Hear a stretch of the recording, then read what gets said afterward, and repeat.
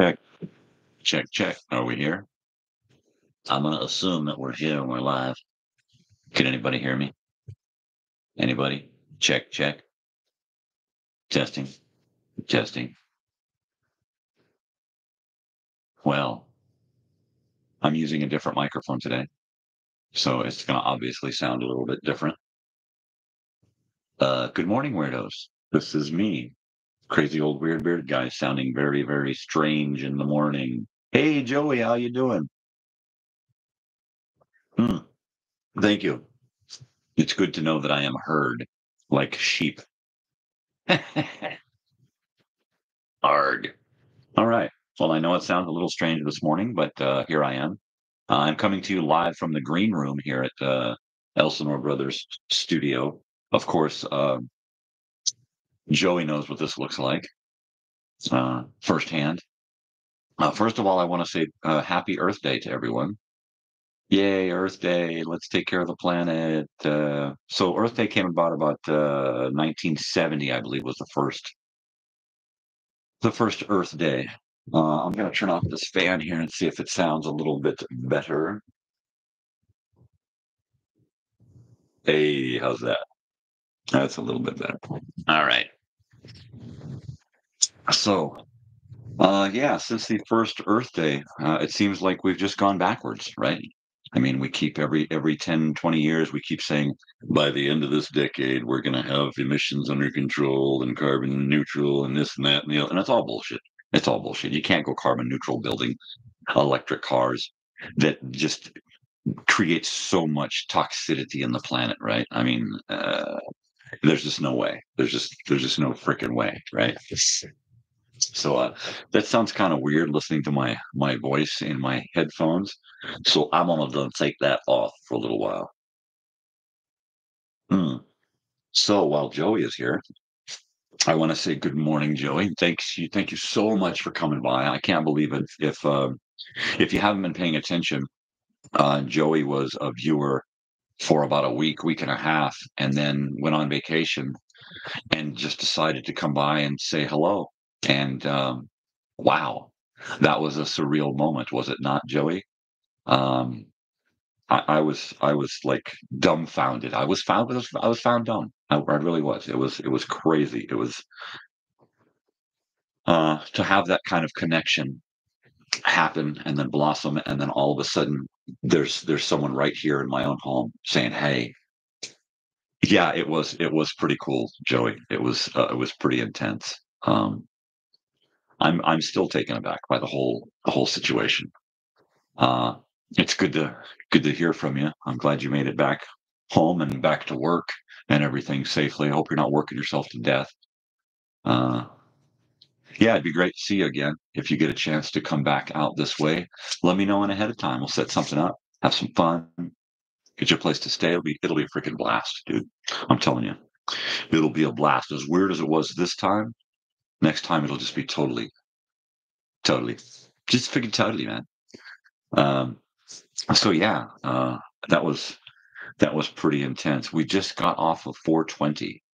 If anybody's familiar with 420, that's marijuana day here in California and across most of the United States. I don't know why I'm talking like this morning. I feel like being a DJ. Well, ladies and gentlemen, live from Elsinore studio, this is some crazy guy just talking shit. Yeah, I have totally missed being here. I've had so much to say and so little opportunity to say it out in the real world. And so I am happy to be here, even if it's just for a short period. Today, we're just here for today. I've got so much going on this week that I just cannot commit to being here the next 4 days. But surprise, I'm taking the show from 4 days a week to 5 days a week. So I'll be Monday through Friday now. Yay. I just need more time to go blah, blah, blah. That's it. That's all there is to it. Uh, oh, it looks like Joey's probably going to be back in October. Ooh, October. October's a busy month for us. Yeah, be sure to keep in touch and let me know what your tentative plans are, because I know my daughter has She has one or two concerts coming up in October, so things can get a little hectic around concert time. I think she's got When We Were Young festival, I think, in October, middle to the end of October, I think. But yeah, keep in touch. I will get those dates and nail down the dates for sure, so we know not to have you here at the same time that I'm going to be having to leave town or something, because that would suck. Of course, uh, it would be really neat to have you out here, and gosh, if we could have you out here at that time, I think we're going to Las Vegas for a couple of days during that period. Uh, yeah, so it should be really, really freaking heavy and bizarre. Let me see, what else did I want to talk about? My daughter Natalie. Uh, Let me show you my shirt here. Oh, you can't see my shirt. It's the shirt here. It says Copper Mountain College because my daughter is graduating within a month. The end of the year, the end of this school season, she is graduating from Copper Mountain College out here in the desert. Uh, and she has got to be one of the, if not the most adult young person I know. She won't admit it. She won't admit to being a serious person, but she really is. She takes the cake. I mean, that's all there is to it. She's not only graduating from Copper Mountain College with her transfer diploma, she's graduating with her general education diploma, her GE and Associate of Arts, right? Or General Education Associate of Arts. Now, she's also graduating with a third liberal arts diploma, which is like because she stays on top of things and communicates with people, fellow students, staff, counselors. She's constantly making appointments with her counselors. Kids, if you're going to go to college, talk to your counselors. They're there to help. They have done nothing but help my daughter get through this. Uh, she's graduating with no less than 3 diplomas from one school. She's on her way in the fall to university where she's going to be for 2 years to get her bachelor's in psychology. I wonder why she's getting a bachelor's in psychology, huh? Crazy old weird beard guy. Um, and then after that, we're hoping that with her liberal arts diploma degree, she can go from a bachelor in psychology and go after a bachelor degree in possibly art. She's really taken to writing. She has gotten so many comments from her professors about her writing. One of her professors used her writing, one of her papers, as an example to the rest of the class. And while everyone was supposed to get 2 different copies of a paper from 2 different people in class, right? My daughter's paper was handed out to everybody as an example of what to do. Um, she's worked so closely with her professors on her projects that she has nothing left to do in some of her classes because her professors have said change nothing. You need to change nothing about your work. You're done. Don't change a thing. And that's just wow. I keep telling her that just write. Don't think about it. Just write. Write how you feel. Just put the pen down and just start fucking scribbling. Right? It will come to you. Your writer's voice will emerge, and it has. And I'm so proud of her for that. Um, I'm so proud of her for her entire almost 20 years on this planet that she has just gone after it, after it, after it, after it. And high praise to her mother. Um, all I can admit to is care and guidance. Mom and daughter have pretty much done it all. Yeah, freaking awesome. Uh, yeah, I've been getting so worked up lately about all of this college and university stuff. It's maddening.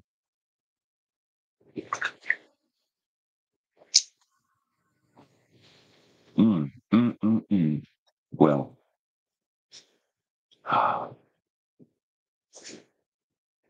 oh yeah, I'm gonna have to warm that up. So let's see. Oh yeah, Bush, the local sign holder, actually came by the green room here in Elsinore Brothers studio and hung out with me for a couple hours. It was freaking awesome, and that was another was surreal moment. Right here's a guy that I first noticed him standing out on the corner in our town here, holding a sign, you know. And I used to drive by and go, "Oh my god, like, what is wrong with this dude? Another one of them fanatics, you know." And every time I drove by, he'd have a different sign up, and the signs kept. They weren't just religious or political; they were funny. They were intuitive.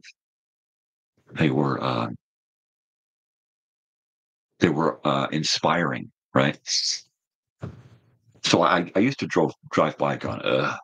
And then I started driving by going, yeah, what's he got this time? Oh, yeah, that's so cool. He holds up a sign that says some kid stole my sign, right? He told me a story about a guy who came out and he walked out in front of Bush while he was holding a sign. And he walked out and he stood out in front of Bush and held up a big sign that said, something against what Bush was saying, right? And I won't go into the religio political aspect of it. But so Bush, didn't miss a beat, walked over to his car, wrote stuff down, and came out with a bigger sign and went out there and held it. And Bush is the master of ceremonies at the Landers Giant Rock Meeting Room open mic night. And he's just, he's like one of those characters that you think you're never going to encounter. You always encounter them at afar, and you never think, well, I'm going to actually meet this guy and talk to him and find out what he's about. And I did. And he's pretty freaking cool. He's my kind of guy.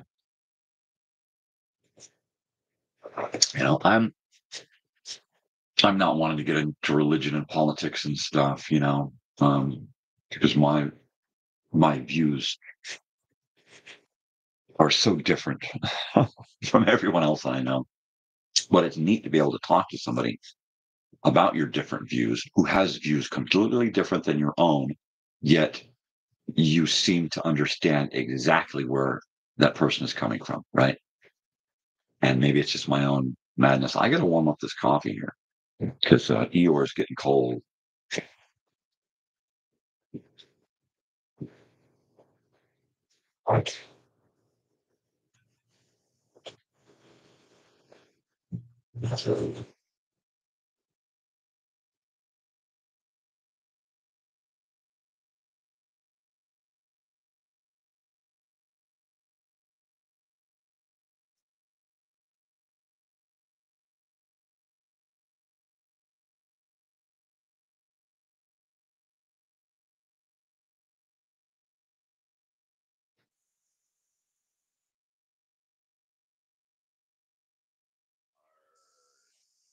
Well, so I'm wearing my long sleeve shirt here because winter weather's just about over, and I'm not going to be able to wear long sleeve shirts anymore. It's going to be too damn hot.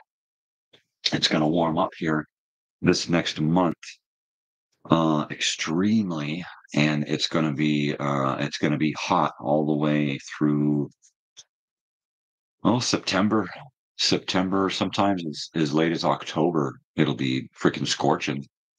I used to enjoy August because it was my birthday month. Oh, August is miserable out here. It's like almost the hottest. It probably is the hottest month out here. It's just, it's freaking crazy hot.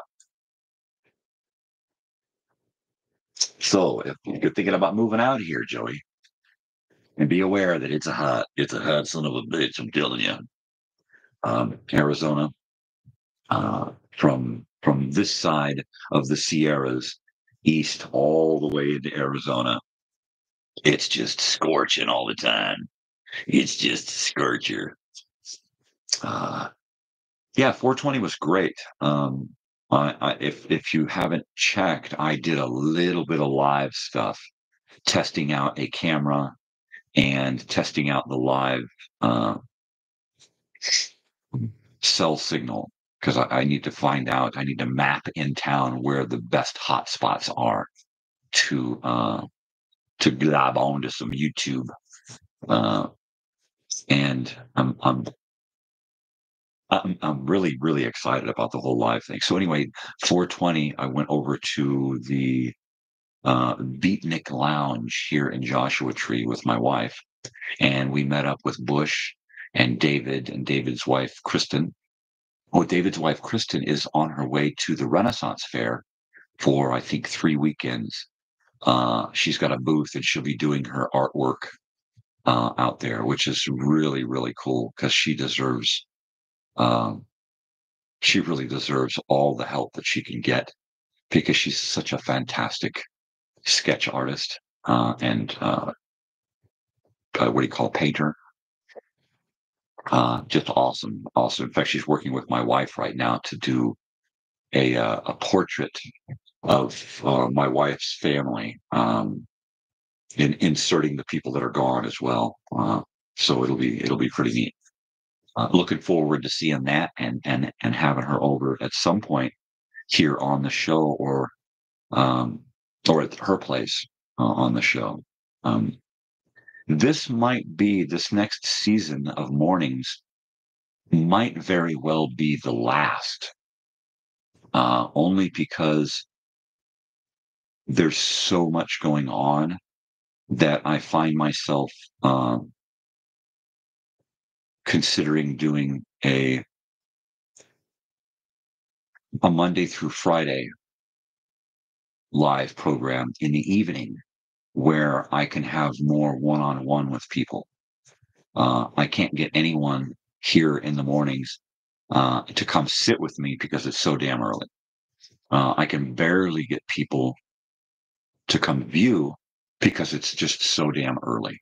I'd like to do a couple of hours in the morning and an hour in the evening, but logistically, we're just going to have to see how that plays out.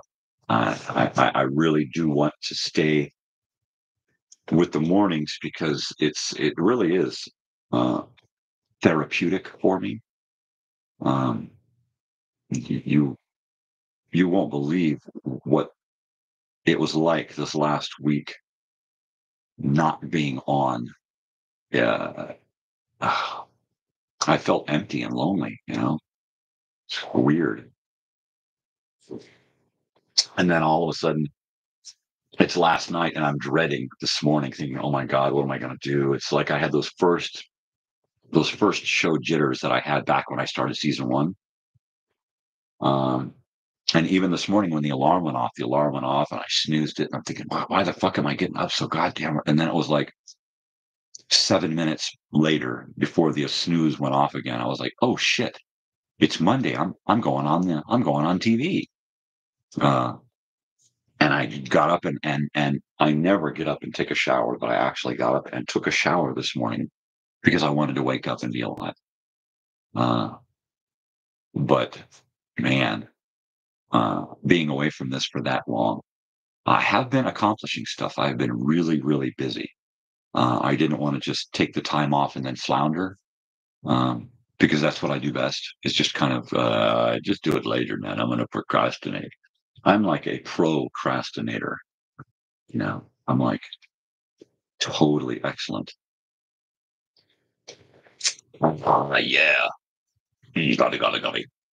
But yeah, not being here was really, really weird. Now I've been really, really busy. So have I missed it? Yes, yes, yes, yes, yes. Uh, did I give myself time to really, really miss it? No, not really. I just kept putting my head down and staying busy. This is only the third time that I've opened up this laptop in the last week and a half. Uh, and I knew mainly because if I opened it up and I started getting into a program or a video, something, I would just lose myself. And I've had way too much going on to think about doing that. Um, I'm only using a little USB webcam, so I can't really pick it up and show you what's going on. Uh, just, uh, just know that I've been really, really busy, and my mobile live unit, which is a big cabinet that I'm building, portable, that I can wheel and stick into my van, and then pull out of my van and park somewhere and do a whole 4-camera live deal. Or I can leave it in my van and run cameras out of my van and do a really, really mobile live. So my plan is not just to go live for open mic once a week, but to try to go live Friday nights as well. So if I can do Monday night and then Monday through Friday in the mornings, and then Friday night, and then the occasional going out and doing some live stuff on the weekends. I think that's probably going to do me for a little while, but I get bored really easily with stuff. Not that I'm bored with the morning show, because I'm not. This is really, really where it's at for me. I mean, if I had the energy I had 10 or 15 years ago, yeah, I would probably be on this thing a lot more, and you'd see a lot more videos popping up. But I'm always too wiped out, you know? Ah, but this mobile unit has really got me thinking outside the box, right? Um, Being able to go live elsewhere on my phone, eh, being able to sit here and do my multi-camera live stuff. Yeah, it's okay. It's fun. It's interesting. It's uh, technically challenging and everything, but it's not the end all to my creativity. I've got to have more. And I think if I can now take this show on the road, so to speak, it's gonna open up a whole new world of experience, right? A whole new area of live stuff. So yeah, Beatnik was fun. I did a little bit of live there, left my card. Hopefully I'll get some kind of back and forth. The Beatnik Lounge is great. It's it's uh it's inviting. It's a warm, cozy place, but there's not much going on, you know. And what they do got going on is kind of unorganized at without sounding, you know, too spoiled. It's unorganized. It needs more going on. Um, I mean, it was like I was expecting to see a bunch of stuff going on there, and it was a couple of old guys talking about pot and my friends playing a little bit of music, and that was pretty much it. And then it started getting going a little bit, and then it was over. So I think had there been a little more planning involved, it would have been a better deal. Now there was other stuff going on all over town, places where you could go and uh, sign up for raffles and get free pipes and stuff. But one place was giving away free joints and edibles and stuff to the tourists, because we're all just tourists on this planet, Mm, totally, totally. Oh yeah, Mark Anthony, if you're watching, my brother-in-law down there in Escondido, Natalie's ready to come down and visit as soon as she's on summer break. Right? She's coming down, hanging out, wants to come down and party, do that party thing. Um, Sheesh, good. She needs to get out and do something. Man, the kid, all she ever does is schoolwork. I'm proud of her, but I really want her to get out and have fun and socialize too. It's important, You do a lot of growing when you're out in the world, hanging out with people and socializing and forced to interact. It's really, really cool. Let's see, anything else on my list? List. Oh yeah, movies. So uh, movies are going to be interesting because next season, next week, I want to start bringing you movies on Monday, and there'll be anything from like Night of the Living Dead, George A. Romero, right? Now that's one that we can watch because it is a free use film. It's a copyright free deal where anybody can play it, right? But mainly, I think we're going to be looking at a lot of school films, stuff that we would have seen in school as kids. For me, it was usually Mondays or Fridays. Mondays or Fridays were usually the film days. Um, Mondays because the teacher was hungover, right? Didn't want to have to think about anything. Or Fridays because the teachers had already checked out on the weekend and was like, fuck this, I just want to go. Here, watch a movie while I sit here and look at my brochure for the weekend.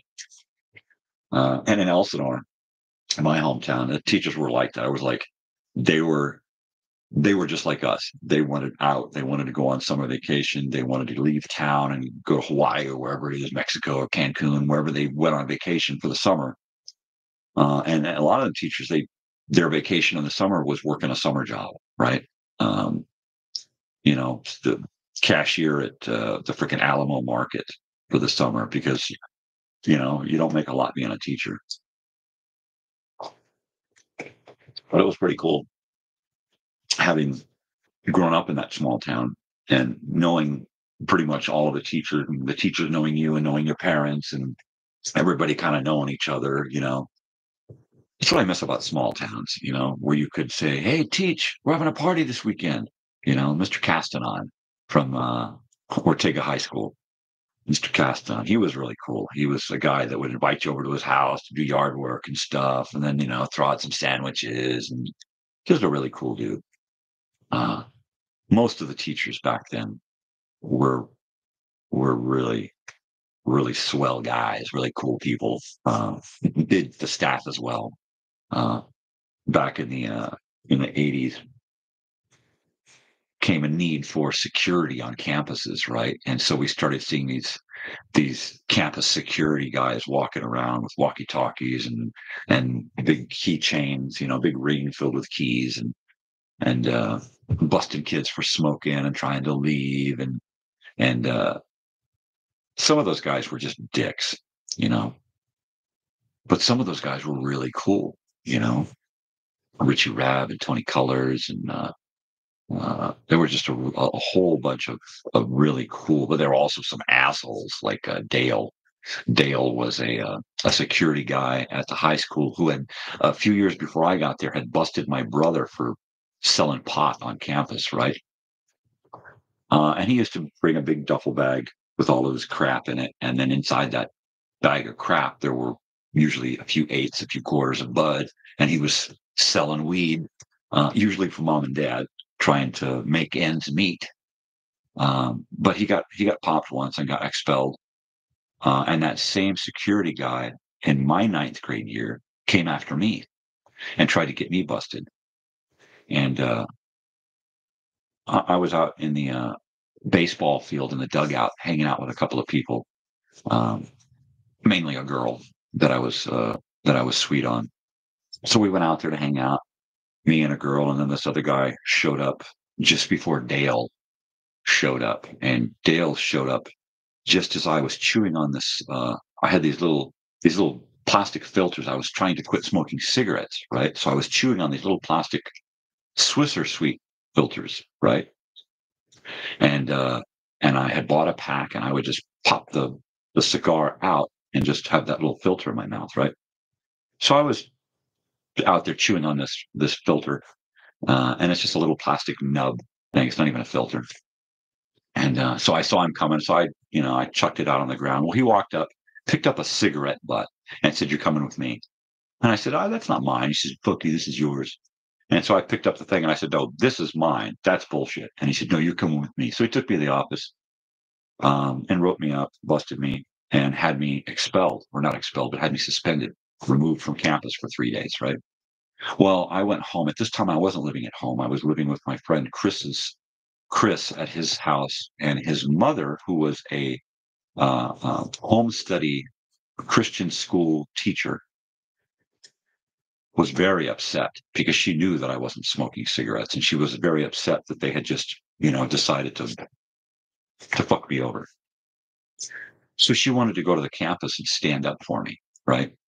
And also my mother decided that she wanted to be involved. I don't know how she popped up and decided that she wanted to get involved in this, but all of a sudden she was there.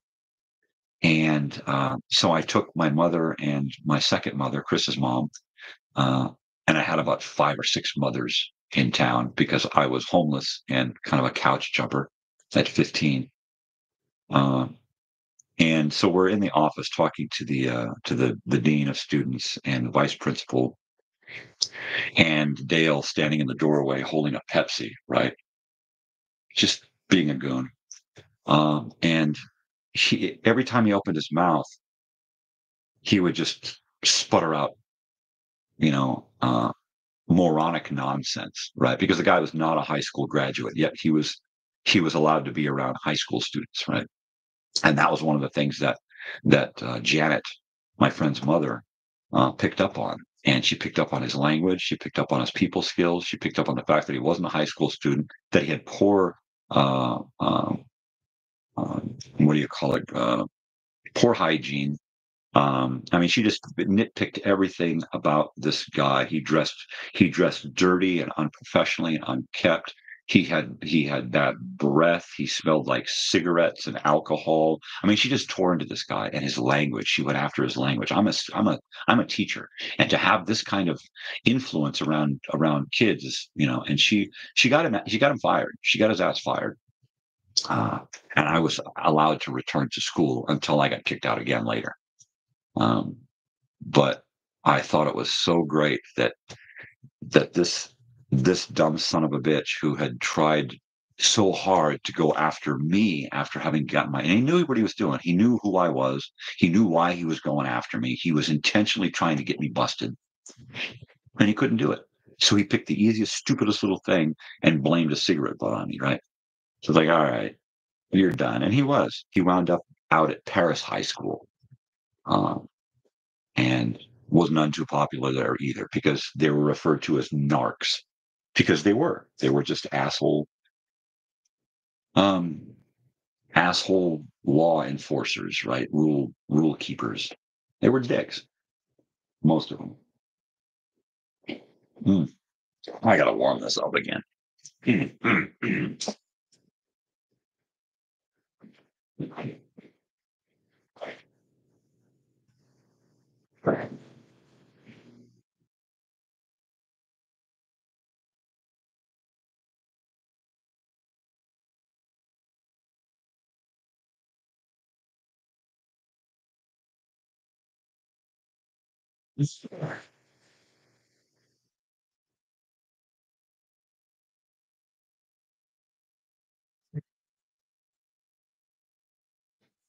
There you go. Yeah, telling you. I was not ready for this morning. I was not. The alarm went off, and I was like, what the hell is all this about? And then I'm laying there listening to the dog click, click, click on the floor, right? And he went out to go to the bathroom and then came back in, and he just clicks around the floor because he has trouble jumping up. He thinks about it too much. If he just jumps straight up, he's got no problem. But he's like, jump, jump, jump, jump, jump, jump, because he thinks about it. He's like, oh man, I'm not gonna make it. Oh man, I'm not gonna make it. Oh man, I'm not gonna make it. And you can literally watch it in his eyes when he backs up and then runs and then backs up and then runs and then backs. And it's just freaking hilarious. He gets like, just jump up.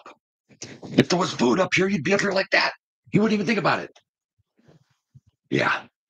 But man, I did not want to get up. I did not. I was up till after midnight in here screwing around working on this cabinet. And boy, did I get some work done on it last night.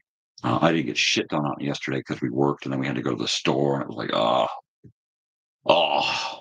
you never want to go to Walmart and then try to do anything afterwards. It's like every day. I wind up going out to like no less than 2 or 3 stores every freaking day. I mean, one day last week, I went out to Walmart and Home Depot 3 times, 3 times in one day, looking for parts for my box, for my live kit here. Uh, and yesterday was no different. I went around to 4 different stores yesterday looking for a thin rubber mat to use as a surface for my editing area, because I want something soft for my components to sit on and grab onto. So when I push on a button, it doesn't just slide, right? So I decided to go with a yoga mat. I found a really nice, thin, black, really groovy textured yoga mat that I'm cutting up into individual pieces to fit into drawers and on top of things and surfaces, so that my components have something to hold on to, right? So last night I installed the top rubber mat on the inside top of my unit, and drilled a hole. I got a hole for cords to come out. I've got another. I put an outlet, 2-plug outlet on the top, so I can plug my phone in. I installed the TV monitor with a backlight behind it. It's just, I can't wait to show you guys pictures of this, but not until next week. It's not quite ready yet, and I want to show it when it's ready. It'll be ready this week, so that hopefully next week I'll be taking it with me on my Monday night live deal to open mic. That's going to be pretty awesome. Pretty much why I didn't set up anything this morning. I've only got this webcam here and this little microphone, and that's it. That's all I'm doing today, because I want to keep everything else geared towards that whole live thing. And once I get it all set up, then I can take my cameras out, stack them up, plug everything in, and go live within 10 or 15 minutes. And then break everything down and be packed up and in the van within 10 or 15 minutes, right? It's going to make for an easier Monday night live. It's going to make it way easier to go from Monday night to Tuesday morning, or from Monday morning to Monday night, or from Friday morning to Friday night. I'll need to be able to get done with the show in the morning, fold everything up into the box, and have that box ready and waiting, so that when I get up in the evening to go out, it's just me and that box in the van. Probably a couple of duffel bags, cables, tripods. It is a really big undertaking. If I was just doing the phone, anybody can fucking do that. Anybody can do just a phone. I've done that already. I've enjoyed that. It's fun. It's okay for concerts where you're at the Forum, right? And all you're going to get is one view. That's different. If I'm locally at an open mic and I can get up and move around, and I can get on stage, off stage, left, right, forward, back, I can get everywhere, right? Well, why can't I put cameras in these places then? Well, you can. You can do it, boy. Get up and do it. So yeah, I can. So I am. And I'm really, really excited about it, Um, yeah. Yeah, like for sure. So yeah, Mondays, I want to bring you some kind of visual, some kind of movie, right? And then we can talk about it. And I'll take suggestions, and I'll have to do a lot of research to find movies that we can watch here and not get in trouble with YouTube over. Which means I've got to find it. I've got to put whatever I need to do around it as a video, create the video that's going to be uploaded to my channel, and then upload it to my channel as a private video, do all of the copyright checks on it, and let it sit there and ferment for a week and see what happens to it. Because even if it's private, they will still be running checks on it and let me know, hey, you're going to need to yank this. So every week I'll be uploading the previous, the upcoming week's show. And then I want to do the same thing with TV. On Tuesdays, I want to do some kind of TV stuff, old news broadcasts, commercials, shows that we don't see anymore. Um, interviews with past um, cast members of different shows. Uh, Things that we can watch without getting in trouble over. Of course, we're going to stay with Old Time Radio Wednesdays. I really enjoy listening to those radio shows anew with new friends. It's really cool. Thursdays, we're going to be doing like a throwback. All right. And I think Thursdays, I'll try to come up with things from my past that we can discuss. My past artwork, my past song lyrics, past friends, people I've known, places I've lived, things that I've done, things that have done me. And then with that, I'll be able to bring a lot of little tidbits, slideshows, old family movies, whatever I can dig up from my own past and share with you. That's pretty much what Thursdays is going to be. Now, Fridays, I'm thinking on just doing past concerts, right? And what I'll do is I'll dig up concert footage, video, or audio recordings of concerts that I've been to. Okay.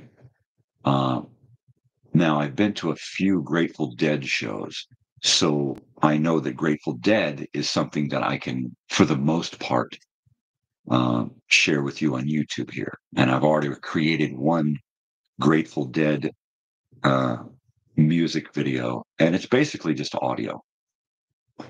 But it's like almost 3 hours long, really. I mean, it's the whole concert minus one song that was just unavailable, right? So I've got this video of a Grateful Dead concert that's just audio with some visuals, right? But it's long, right? I took the individual songs on a list, right?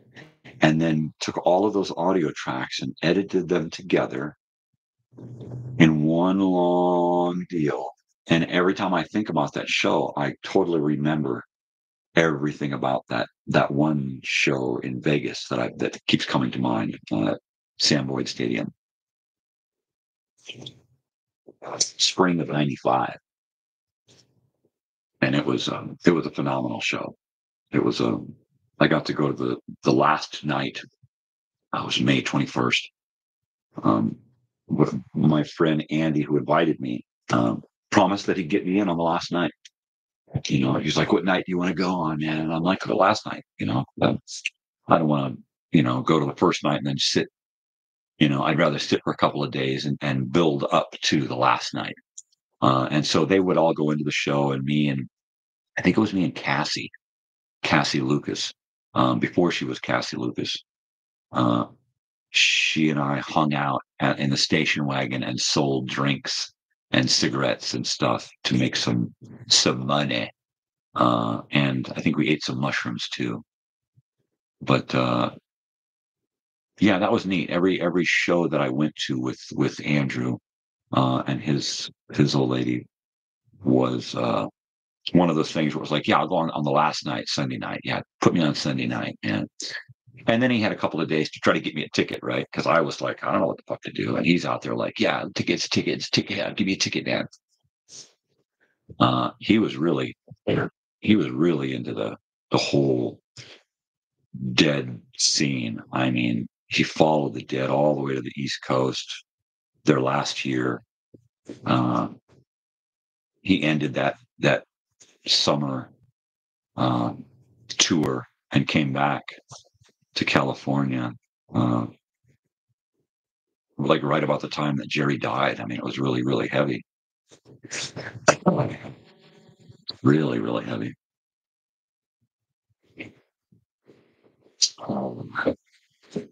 But yeah, Grateful Dead. So, Fridays is kind of don't know what we're going to do on Friday. Sometimes, I'm thinking that I may actually be able to get somebody over here at like 6 or 7 in the morning and actually have a guest on the morning show. It would be somebody like Dave or Bush or somebody who has a normal tendency to get up early and have nothing to do, right? Um, so it's possible. More than likely, it's going to be me in the van up on a flat top somewhere with a rug on the ground and a chair and a table. And, you know, that might wind up being the occasional Friday morning show where, I'll load up everything into the van the night before and then park the van on a hill somewhere and sit in my van and open up the gear and do a show from my van out in the middle of nowhere and be able to take a camera out and mill around and have cameras set out so you can see the sunrise and you can see the area. It should be a lot of fun. I'm really trying to to expand my horizons further than I would normally see, right? So what can I do to mix this up, change this up a little bit? Um, and that's just do something different, you know, just do something different. I was talking to Bush the other day and he was saying that he doesn't get high anymore. And I said, dude, you're smoking pot right now. And he's like, no, man, I don't get high anymore. It doesn't really affect me. And I told him, man, I get the same fucking issue, man, because I've been smoking since I was 15 years old, right? And I'm 55. So let's see, that's a lot of years, right? So I'm telling him, well, you got to mix it up a bit. Do you change the pot that you smoke one strain, or do you change it up? Because I'm constantly changing from indica to sativa and bouncing around in between the different percentages of mix, the different THC levels, the different terpene levels. I mean, if you keep changing your weed, then you're not going to get burned out on one thing. You're not going to get that tolerance buildup, right? Uh, and so I'm like, well, if you're doing that, what about how you smoke it? How do you always use that same device? Change that. Do something different. I just got a new pipe on 420. Old guy was giving out pipes and seeds, right? So I got me a pipe. But I told him, you know what? Change the way you smoke. Smoke a joint, smoke a one hitter, use a bong, use a different pipe. He's like, yeah, maybe that's it, And I'm hoping that helped because it helps me. Lately I've been using a lot of this garlic grove, and it is a sativa dominant hybrid, uh, and it is a mind stimulated, body relaxed. And I call this shit speed weed because it cranks me up. It gets me pumped, right? Usually I'll smoke a little weed and I'll want to lay back and chill out, and maybe do something creative, right? And I'll take a couple of hits of this weed, and then a couple of hours later, I'm like, fuck, man, I got to sit down. I've been going at it, man. Oh, yeah, maybe I'll take a hit, and I'll take a hit to relax, and then boom, I'm up again. So I decided to get more of that during this period of extreme activity in my life. Because while insomnia is good, it doesn't do the job. Not lately, anyway. And lately, insomnia has taken the back seat to freaking just exhaustedness. Mm-hmm. But I digress. Oh yeah. Well, I'm really bummed, Joey. If you're still there, I'm bummed that you didn't get to meet my daughter. Um, yeah. Of course, she was. I'm assuming she was probably asleep when you were here because she's, always up late doing homework for college. But yeah, you guys would have hit it off. She's a young person too. She's almost 20. Uh, and it was really cool to find out that. Yeah, cool. It was really cool to find out that you're so young. You know, um, because it's easy for me to talk to people my own age, right? There's like a million of us out there. Um,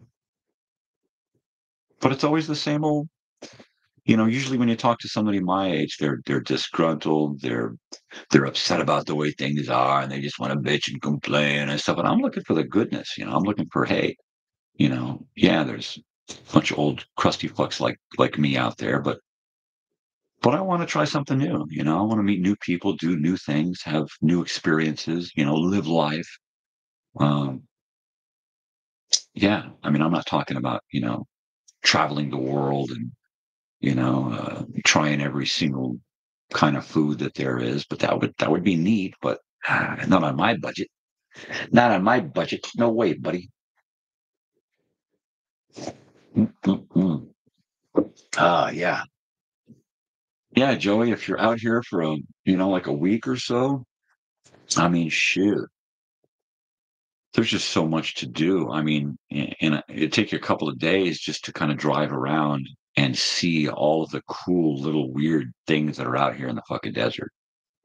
We were just talking the other day on 420, and David was mentioning, well, I've never seen that. I've never been living out here my whole life, and I've never been out there to see that. And that's been out there for years. And it's like, dude, we gotta we gotta go on a little sightseeing trip. We're gonna go out and pretend like we're tourists because there's a lot to see. I mean, I don't know. Did you guys have a chance to drive through the park? Uh, because oh, that's right. You sent me pictures. You did. You did go through the park. Now that is a really neat place. But it's even neater if you like park and take a walk out to like Keys Ranch, or there's actually water out there. There's a little lake, right? Uh, and that's really cool to go explore. Even here in town, if you just park in town and just walk down one side of the highway through town and then cross over and walk the other side of the highway through town, you can stay busy the whole freaking day, especially on the weekend, especially if it's like one of those weekends where there's like everything going on. There's so much to do. In the summer, there is a night market, right? And it's like the whole town is jumping like at 10, 11 o'clock at night. I'm sitting here in my bedroom and I got to close the window because of the sound of town. You got two, three, four different places with live music and the drum beats and the bass coming over the waves of the air, just like, dude, fucking party town. And it's like that almost every weekend. And on the big weekends, it's just crazy. Like when Dykes on Bikes come through town and the whole town fills up with bikers. It's freaking crazy. On Labor Day or Memorial weekends, um, you cannot find a place to stay. You cannot find a seat at a restaurant. Uh, you can't find parking in town. It's crazy. It's just absolutely fucking nuts. I think I want more coffee, guys. Mm-hmm. I think I do. I think I do. I do wackadoo. I do wackadoo. Speaking of do wackadoo, I've been. I spent the weekend after I finished off season two, working on the opening and closing sequences for season three, because season three, I'm actually going to be able to use graphics and music and do an opening credits and a closing credits for my morning show, right? I mean, who'd have thunk, right? I can do graphics now. So I created an opening with theme music and credits and all of that, fun graphics, and then put together an end. Uh, and then I also put together the Grateful Dead video, but I'm also going to be putting together the Wednesday old time radio shows, the movie Mondays, the TV Tuesdays. So every day we're going to have um, some kind of entertainment, um, and it won't just be me. So we'll have more to talk about. We'll play a movie, and then we'll talk about it. We'll play some TV, some old commercials, a news broadcast or something, an old time radio show, a concert. We'll look through some slides, some videos, and it's going to keep me really, really busy. I mean, I'm going to be every day I get through with a show, I'm going to be creating graphics and videos and audio for the following week's episode, right? So Monday we do movies. Monday afternoon, I create the next movie sequence for the following Monday and I upload it privately so that it can go through its checks, right? And then I do Tuesday's show. Tuesday we do TV. So I share the TV stuff. And then after the show, I'll create the TV stuff for the following week and I'll upload it privately and it'll do its checks. And I'm thinking that by doing it systematically like this, I should have a better chance of bringing you stuff that we can enjoy without, fear of reprisal. Because we don't want to get in trouble through YouTube. I don't want to get canceled because of some stupid mistake. I've already made stupid mistakes. So, yeah. I think of this week, I'm going to take some YouTube refresher courses on rules and regulations and stuff and try to get my hits against me taken away. And that'd be cool because I want to be here doing this. I want to be here doing videos and sharing music and sharing my life and bringing you the lives of other people who I find really, really interesting. Yeah, it's just, this has been such a really, really crazy few months.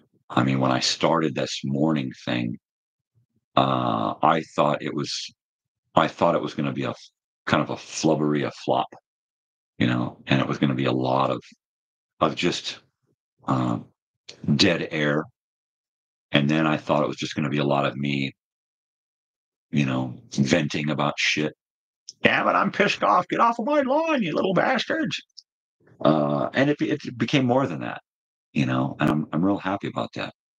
But, what it's got to be different. There's got to be something more, So yeah, this is going to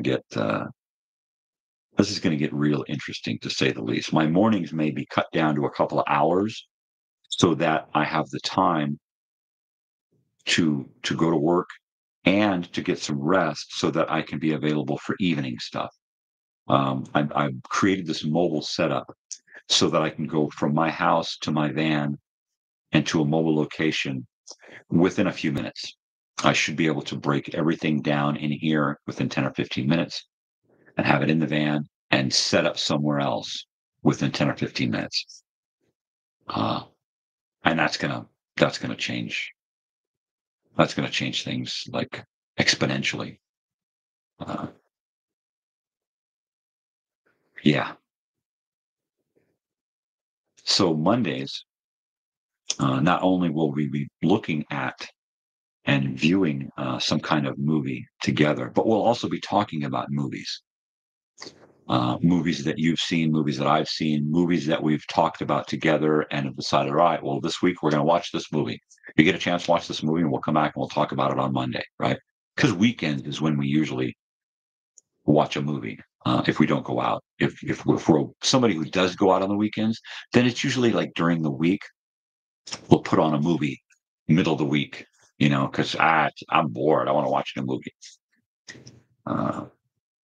So I like to watch new movies, but the new movies that I watch are older movies, right? I will watch a movie new to me, something that's been around for decades, but I just haven't had a chance to see it yet.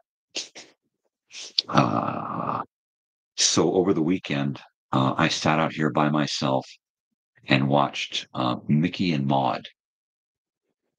Mickey and Maude, starring Dudley Moore and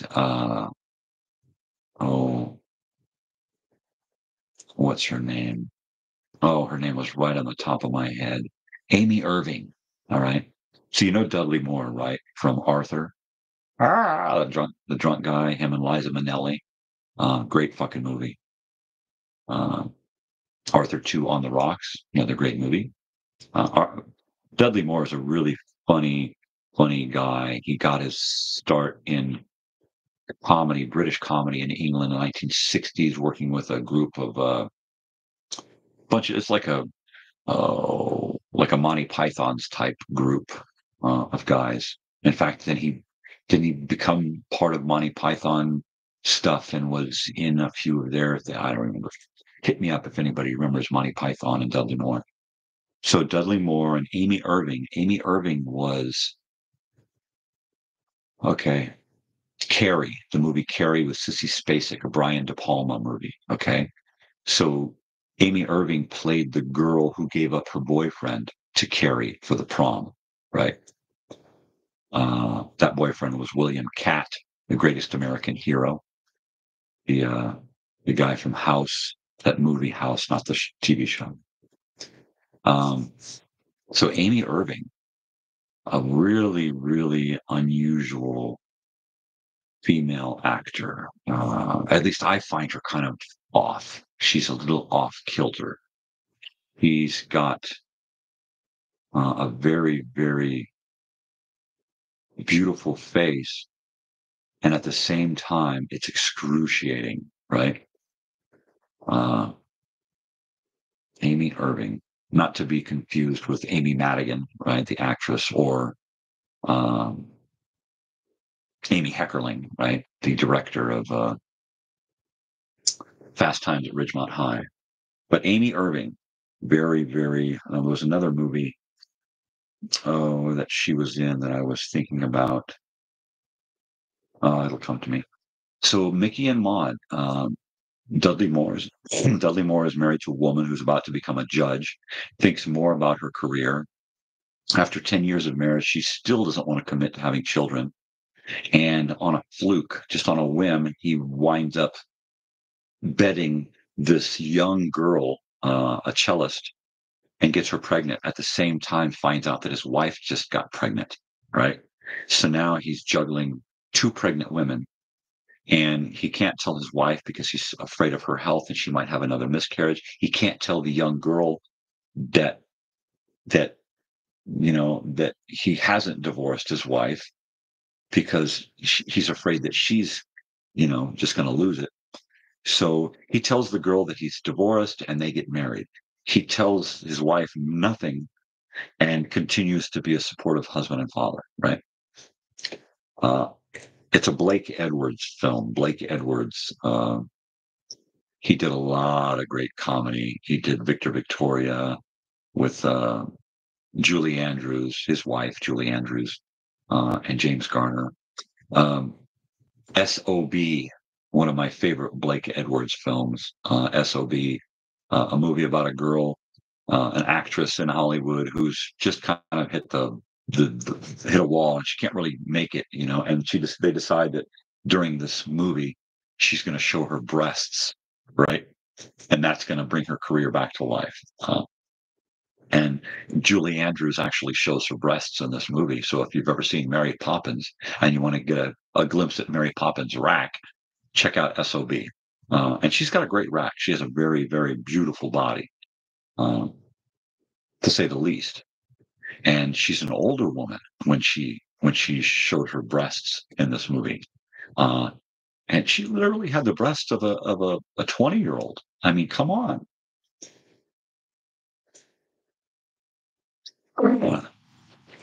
But yeah. Now, what's his face? Boy, names just go in and out of my head so quick.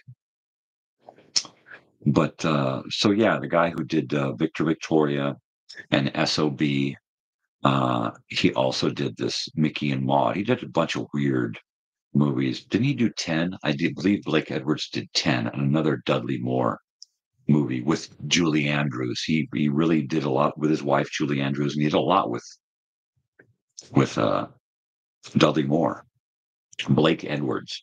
Blake Edwards got his start writing old time radio shows back in the 40s and 50s. He was responsible for, I think he was responsible for Richard Diamond or The Singing Detective. I mean, he was all over the place. He was like Mel Brooks. Mel Brooks was heavy into radio and then TV and wrote a lot of TV. Before we even saw Mel Brooks, we had heard his jokes like a million fucking times. So yeah, Blake Edwards. If you get a chance to watch anything that Blake Edwards wrote or directed or produced, check it out. It's a different kind of humor. You watch all of his movies, and you can't compare his movies to anyone else because they're Blake Edwards movies, right? It's like Brian De Palma. Brian De Palma has the same quality of being different than everyone else in that period, right? Brian De Palma responsible for Carrie, bringing the movie Carrie to life. Carrie was a novel written by Stephen King and adapted for the screen. And I can't remember who wrote the screenplay. It might have been Brian De Palma.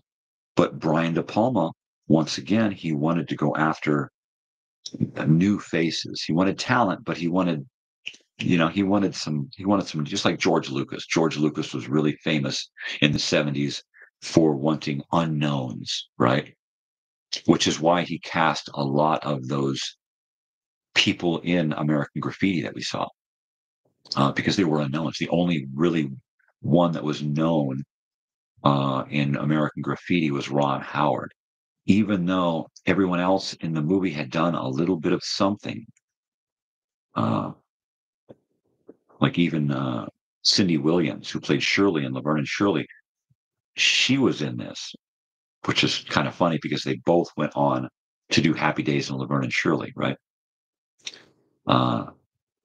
But Shirley, Cindy Williams had already done a movie that she'd gotten a lot of praise for. I can't remember the title of it, but it was like one of those weird political anti-movement kind of weird hippie flicks, right? But George Lucas, like Brian De Palma, liked to cast a lot of unknowns. In fact, after he had done American Graffiti, and did American Graffiti to get money together so that he could do Star Wars. And when he was casting for Star Wars, at the same time, Brian De Palma was casting for Carrie. And they said, okay, well, why don't we just pool our resources and have a joint casting call, and we'll bring people in and we'll both take a look at them and we'll decide who wants to use who for what, right? And Harrison Ford almost did not make it into Star Wars because he had already done American Graffiti, and George Lucas was hell bent on using unknowns, and he didn't want to have people in it that were, he wanted to have, he wanted it to be new and different, and people that you've never seen before doing things that you've never seen before, right? And but he and Harrison Ford were good friends, and he kept Harrison Ford around during these interviews and these screen tests because he needed someone to read with the actors, right? So he kept bringing him in to read with these actors, and he kept nailing the part, and he wound up getting the part of Han Solo just because I think it was just out of necessity. He could not find someone to fill the part as good as the guy who was reading it with the other actors, right? I mean, there could have been so many I mean, it could have been, Kurt Russell could have been Han Solo. Uh, there were so many things that could have gone so different. We could have seen Carrie Fisher as the Amy Irving part in Carrie, right? I mean, it's possible that Amy Irving could have been Princess Leia, or PJ Souls, being Princess Leia. You never know. Things could have turned out really, really different. But I like the idea that they worked together to come up with the actors for their two totally different movies, right? Completely, completely different. Mm. Well, that coffee is cold, and I'm going to have to get some more because it's coffee time. I'll be right back. Don't nobody go nowhere. You can probably hear me because that microphone is so damn good. Yeah.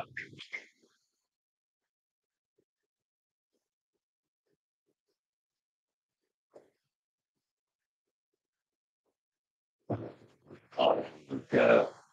We're going.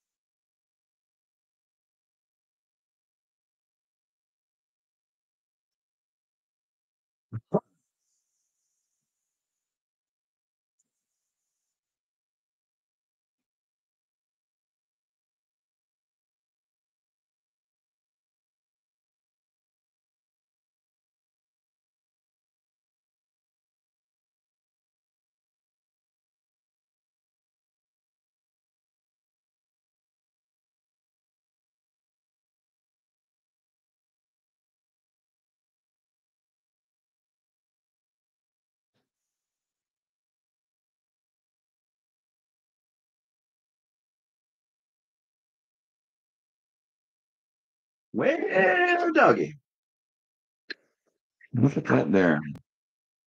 That sun is coming up. It's no wedgie, no wedgie. Ah, it's pretty soon. I'm going to be getting up at 5, and the sun's going to be poking its freaking eyeballs at me. Sheesh. Pretty soon, it's going to be hotter than hell before the sun even comes up. Uh, no shit. No shit. I mean, I may have to stop mornings because you can't hear me talking with this air conditioner cranked on, right? And it's going to be like that. I mean, already we used to sleep with the air conditioner on. I mean, with the windows open last week. Last week, the windows open, fan on. This week, window closed, air conditioner on, right? Just like that. It was like window weather lasted for like 2 or 3 weeks, and that was it. Over, done. Now it's cranking on the AC 24 fucking 7, which just means I gotta hook up this swamp cooler, this uh, evaporative cooler, because they work great in the desert unless it's humid. Dude, Joey, if you need to sleep soon, go to sleep. You got to work, man. You got life. Do it, man. Go to sleep. Yeah, man. Go to my YouTube channel and put on one of those old time radio shows. Those used to just put me right to sleep. Put on a little X-1, listen to some psychotic dude messing with aliens or something. That'll be cool. But yeah, I won't be here tomorrow, nor will I be here the rest of the week. I will be off continuing to work on my live mobile setup. I will be putting my studio back together, and I will be working on graphics and episodes, movies, TVs, radio shows, that kind of stuff, getting stuff ready for the beginning of season 3, while also getting things ready to do at least one or more um, nighttime live deals. Now, if it's something happening just about anywhere, I should be able to have everything set up in my van, park somewhere, and run a couple of cameras in and just stay in my van or have somebody with a camera, you know, uh, or set everything up in my van and then go out with the camera. So there's the possibilities are just astronomical at this point. Things are just going crazy. I won't be here the rest of the week. I've got a dentist appointment tomorrow that I tried to set up for last week, and I went. They're like, "Well, you got to go back and see this guy." So I got to go tomorrow, see the dentist, probably get a tooth yanked, and then work on getting things ready for Monday. Right. So I don't want to commit, not knowing what's going to happen with the dentist, not knowing what's going to happen with the rest of the week's schedule. I decided, you know what, I'm not going to commit to anything this week. I'm going to be taking the show to 5 days a week, and I'll be going live at least 1 or 2 nights a week. So I was like, yeah, I'll take a week off. I need time to prepare. Had I not taken this last week off, I wouldn't be anywhere near the Monday night live mobile status at all. As it is tonight, I'm just going to be taking this setup. I'm going to be taking this microphone, this laptop, and that camera, and that's it. That's tonight. Mainly because I just want to check. I want to check speed. I want to check, service. I want to make sure that things come out good on YouTube. I won't be able to record my live stuff while I'm recording it until I get an external hard drive hooked up to this. And then even then, I'm kind of in a quandary as to how to get all of this hooked up and record at the same time, to go live and record. There's supposed to be a way to do it with this audio video mixer. So I'm still learning how to use this stuff, and I've had to stop all of that so that I can build this cabinet. I had everything set up here on a table. In fact, when Joey was here, I had this huge fold-out table with all of my shit strewn across it. And at some point, I'm going to lay everything out on my rug and go through it and try to organize it all into my live box and a couple of duffel bags. And it seems almost impossible. It's challenging, but I think that's where I'm finding most of the fun, is the challenge of making it all work together. Because it is a challenge. It is quite a challenge, but I love it. In fact, the whole live thing somewhere else is really appealing to me, mainly because I've done 4 or 5 months sitting here doing it at home, and the occasional live on my phone, that just doesn't cut it for me. Not after doing this, right? So I really cannot wait to sink my teeth into something different. Even though I'll probably leave all my teeth in that something different if I bite down too hard. But I digress. Well, dad, dang it. Yeah.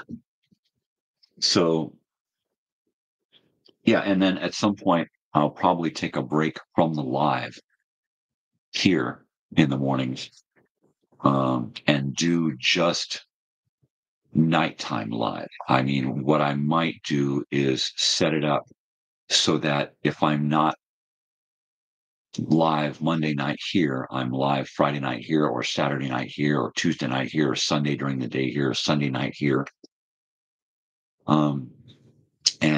So I may take some time off for mornings, mainly to have some dental work done, and I won't be able to do this back and forth live thing,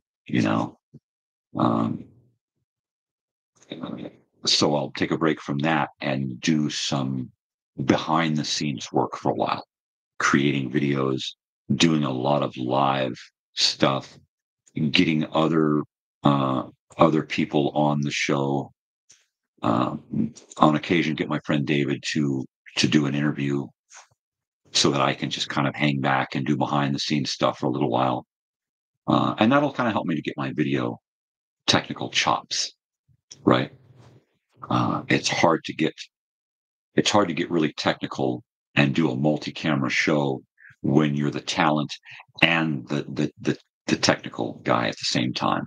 I mean, writer, producer, director, editor, cameraman, actor. I mean, I'm doing it all. So it gets a little cumbersome, right? But with the introduction of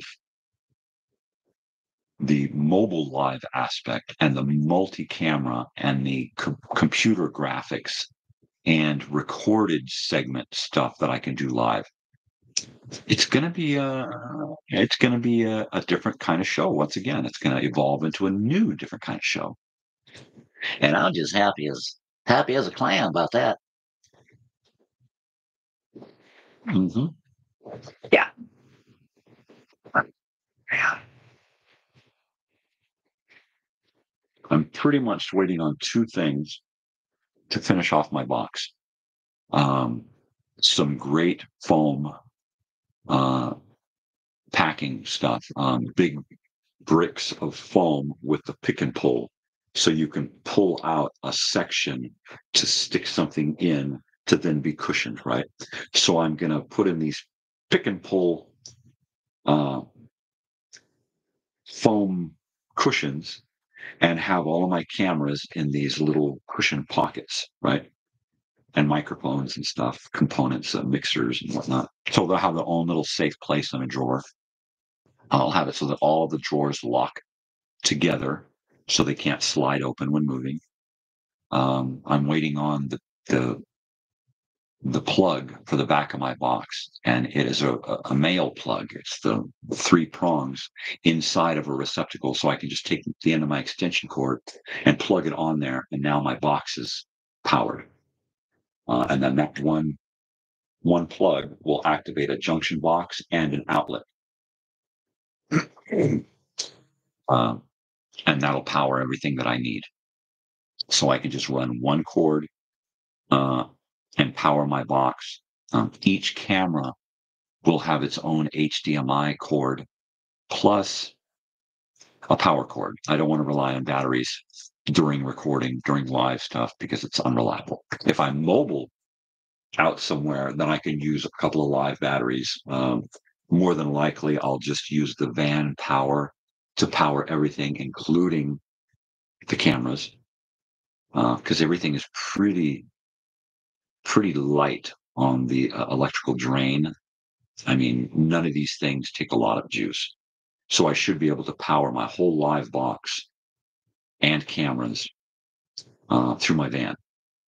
And that'll be neat. That'll be way cool. That'll be totally bitchin'. Yeah. So I'm just all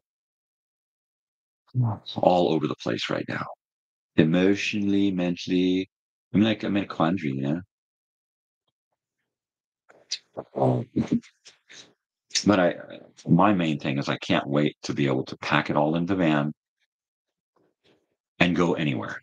Eyewitness news, I'm on the job, I'm roaming. Set up a camera and shoot, It would be, I want it so that if I hear something going on, I can be there and set up and live within 15 minutes of being there, right? That is live. Hey, did you know this is going on? Boom, I'm there, I'm recording. And I can literally get set up and start recording. I got one camera, boom, go live. And then while that one camera is live, I can set up 3 other cameras or 2 cameras and a graphics computer, right? I mean, there's so much I can do now. It's gone exponentially. It's snowballed into such an extreme event Yeah, yeah. I'm like, oh, yeah. So a lot happened last season. I mean, I didn't expect as much to happen, right? We went to a lot of concerts and saw a lot of shows. I actually got to meet a lot of fantastic artists that I have admired. Uh, I mean, it's just it's freaking crazy. The fact that I got to meet Big Sandy alone uh, was just a bizarre experience, and then to be able to meet and shake hands with Ben Harper and his daughter Harris Harper and Mitch Rowland from the Harry Styles band and his girlfriend Sarah Jones from the Harry Styles band, um, and then to meet the new people that I've met on YouTube and through my friends here in town and through open mic. Uh, the concerts that my daughter has taken me to just in the last 6 months, right? It's just crazy. Not to mention the last year and a half. Um, so I'm overwhelmed. And then a few weeks ago, she comes in on my morning show live and tells me that she's taking us to see ELO, right? Electric Light Orchestra with Jeff Lynne. Uh, and yeah, I cried. I cried like a little freaking baby on the show, during the show, after the show. For days afterwards, I would get teary eyed about my daughter walking in and saying, "Guess what? I got us tickets to ELO." Um, season two of this morning show. The people that I've met. I don't consider anyone through my channel a subscriber. I really do consider y'all friends. If you're going to take the time to come here and visit, subscribe, and to view, to put a thumbs up on something, or just to hang out, or even if you don't, just the fact that you've stopped by to give me the nod of approval by subscribing, even if you never come and watch another video, thank you so much for your help. I can't believe I'm at 77 subscribers. I was at 78 a couple of days ago, and for some reason I lost a subscriber. Probably somebody who clicked on it accidentally, right? Or clicked on it and then watched some of my videos and then thought, this guy ain't for me. And that's totally cool because, I am not everybody's cup of tea. Look at the bags and sags under these eyes. When I first started doing this morning show, these bags went away because I found a niche. I was sleeping more. I was happy I was doing more. And then I got to where it became overwhelming and I wasn't sleeping. So hopefully I can find that sweet spot again where I get enough sleep at night and then I can take a little nap during the day and catch up and try to alleviate some of the stress under these eyes. Because man, I look zombie-ish. Uh, but yeah, I mean, the, so many people that have stopped by to say hello. Mike in the garage, crazy Mike in the garage up in Canada. Mike at Gorilla Gold Hunters up in Canada, and Viced over in Bernay, Crim over in Ireland, Joey on the east coast of Virginia. Uh, there's a lot of my friends and family members who subscribe but don't watch, mainly because I'm on at such an odd time that they really don't watch unless I share something specifically with them and say, you got to check this out. And I don't like to do that a lot. I don't like to tag people in every single post I do about my show. Because I could every single time I could tag people and I would get a lot of people saying, stop tagging me on this shit. So I don't. Every once in a while, I'll tag, everybody because I don't want to, single anyone out.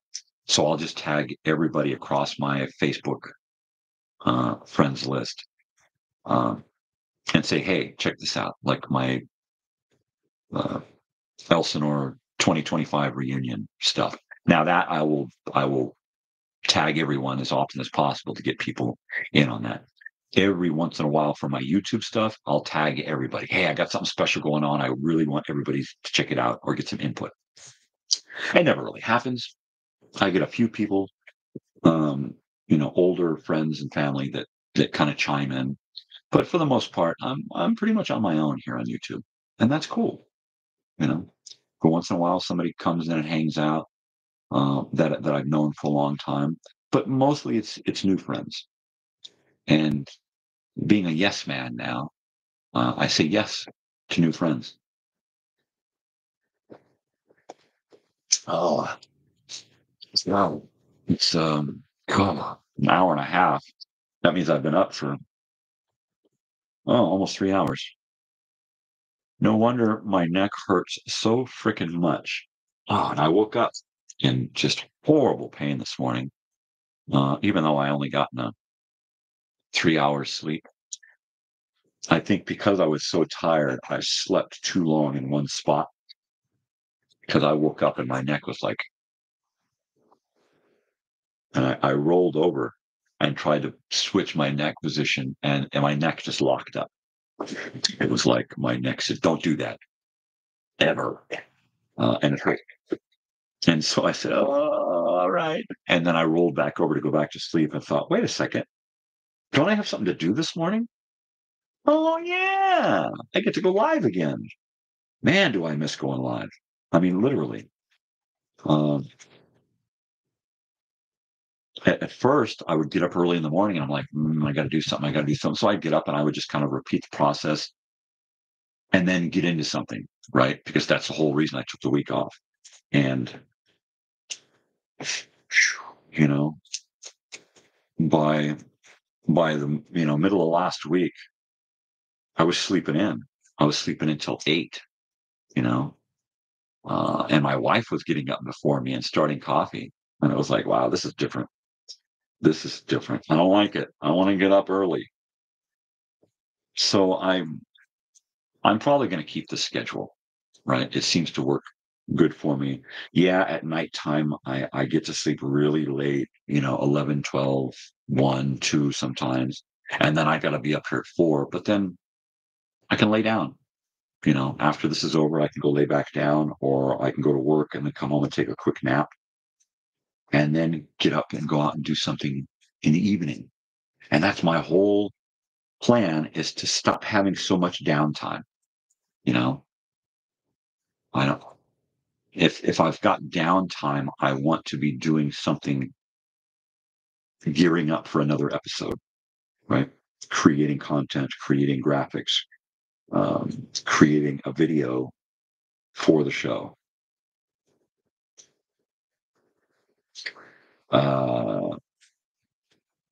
And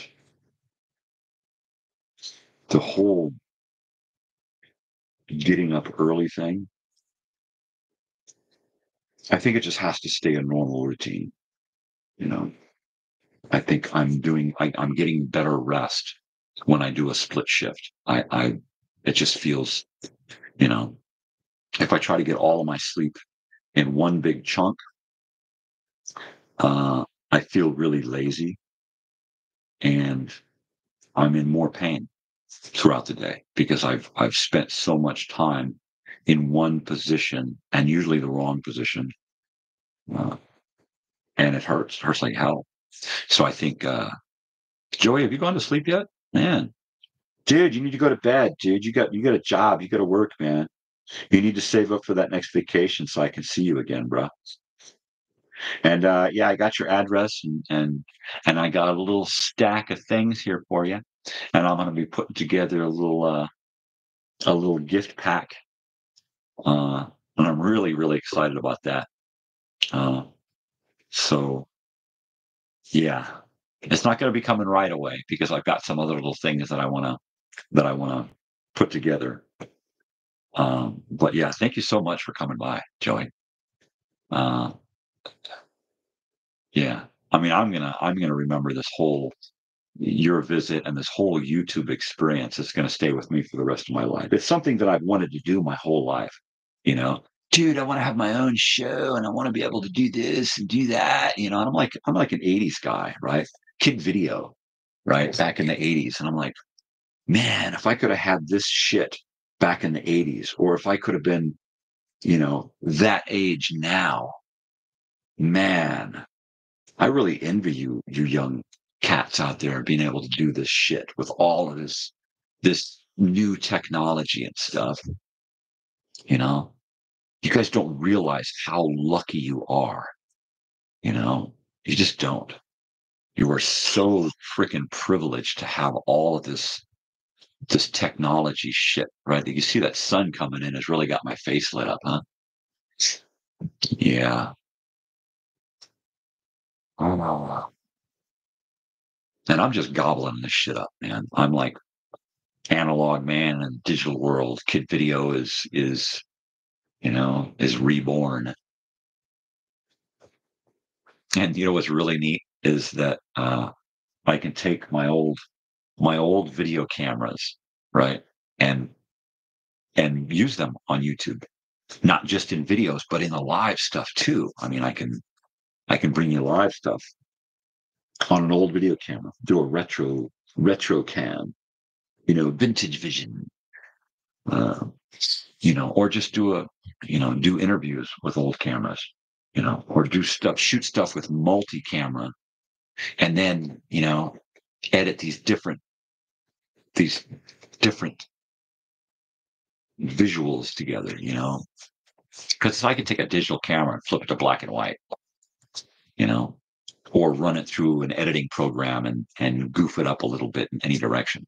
But to take it and the raw footage to be, you know, of an aged quality, that's going to be different. That's going to be neat too, which was my initial idea, was to take old cameras and put them together, making new videos with old cameras and putting them together with old video stuff and kind of creating this, which is kind of a neat idea. And I might get there eventually.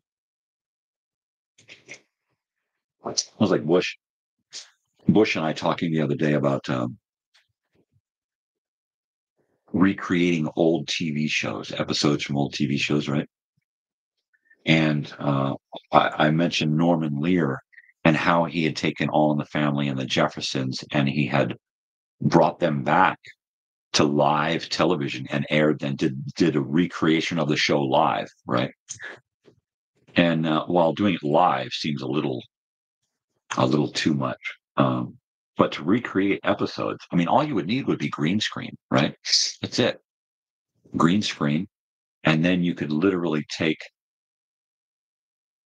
you know, photographs of sets and create the actual set and then do actually reproduce episodes from, you know, from different TV shows. You know, freaking Land of the Lost, right? All you need is the costumes, and then everything else is just green screen, which was most of that show anyway. Was blue screen, chroma key. Uh, so yeah, that would be kind of cool. A little beyond my realm of productional expertise, uh, but yeah, that seems like it'd be really cool. I'd watch that. I'd totally watch that. Now it'd be a lot easier just to reproduce theme songs, right? That would be a little easier to do. Reproduce theme songs and do like a set, like a 45-hour long set of just theme music. You know, let's do Bonanza. Let's go into Speed Racer. Let's go to Land of the Lost. You know, let's go to All in the Family, and let's just bounce around and hit all of these things. You know, all these TV shows, and then create videos having to do with those themes. I don't know. It just sounds, you know, that'd be neat. You could have a group that just does theme music, you know, or 50s music, you know. I mean, you got like Sha Na Na, right? You know, you could do TBT. Shut up. Yeah. But getting now you can really see my shirt now. Copper Mountain College. This is the college that my daughter is attending right now. Uh,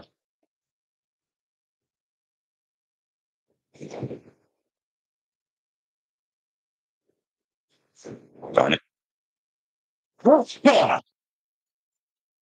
Pardon-moi. Well, that was a good one. Yeah. So here I packed it. I might as well smoke it. Just reach back in here and grab me a lighter. All right, people. We're going in. First bong hit of the morning. Let's see if I can scare away some of these pains.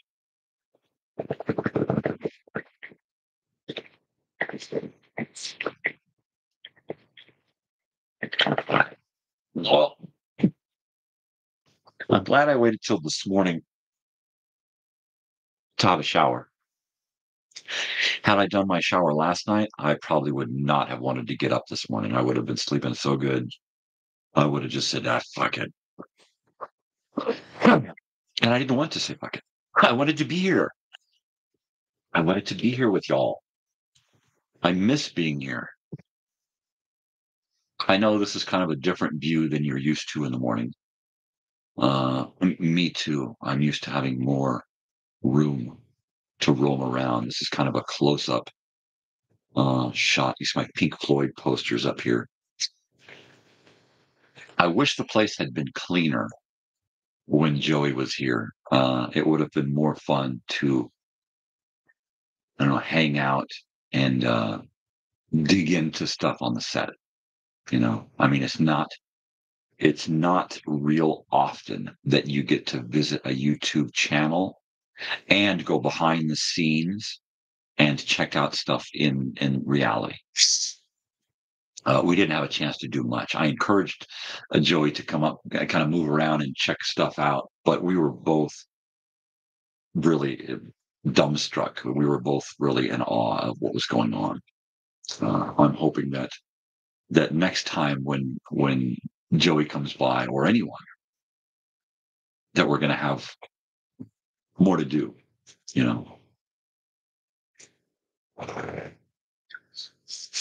It seems that whoever comes by, we wind up just talking and talking and talking, and we don't really have enough time to get into anything. When Bush was here, he was here for like an hour and a half, 2 hours, and we just sat here and talked.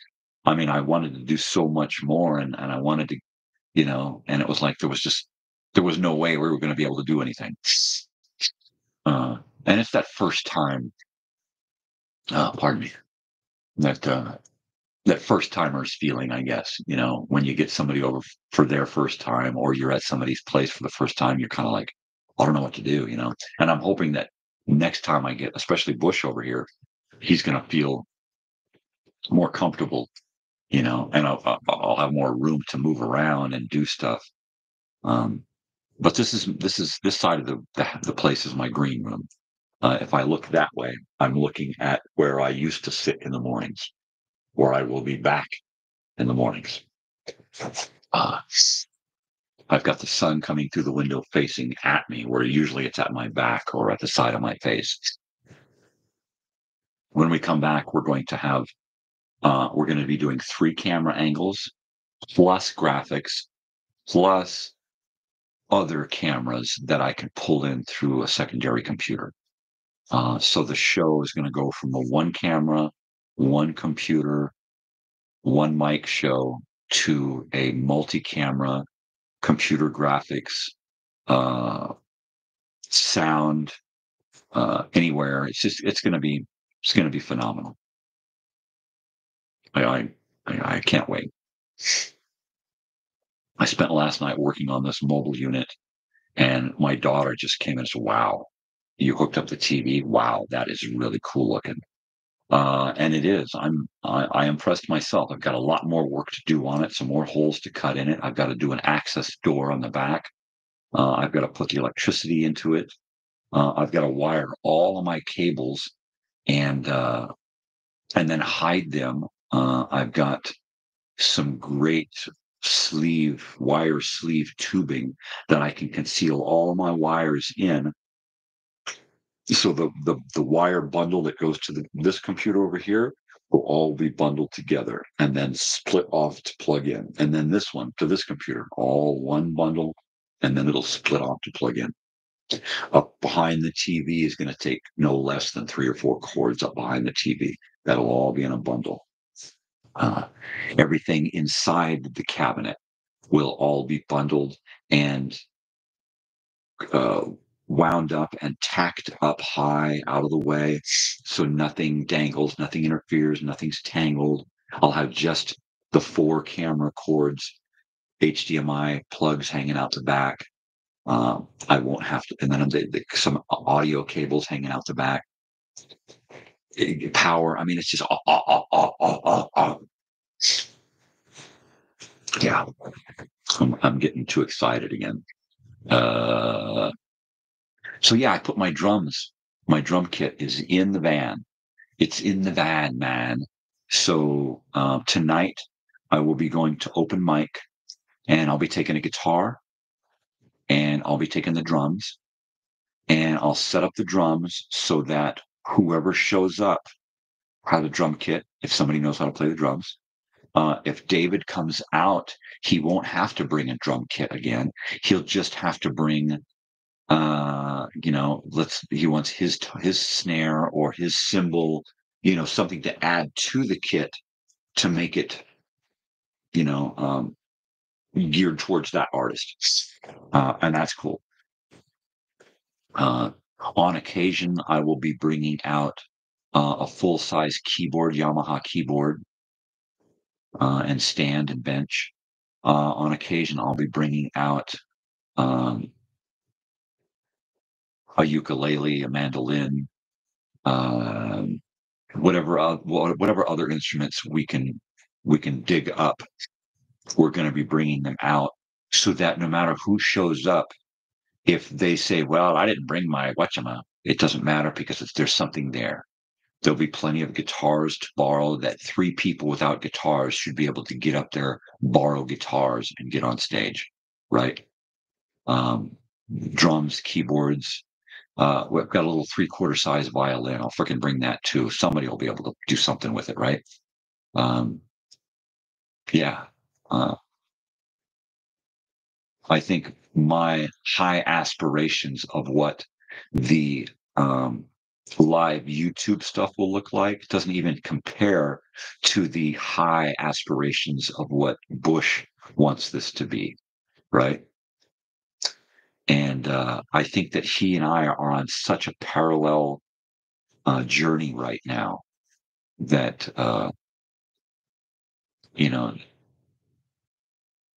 the means will definitely justify the end. I mean, it's going to be, it's such a merging of not just the minds, but the creative. It's just, oh, wow. And then when you mix in all of these other people that keep popping up, right?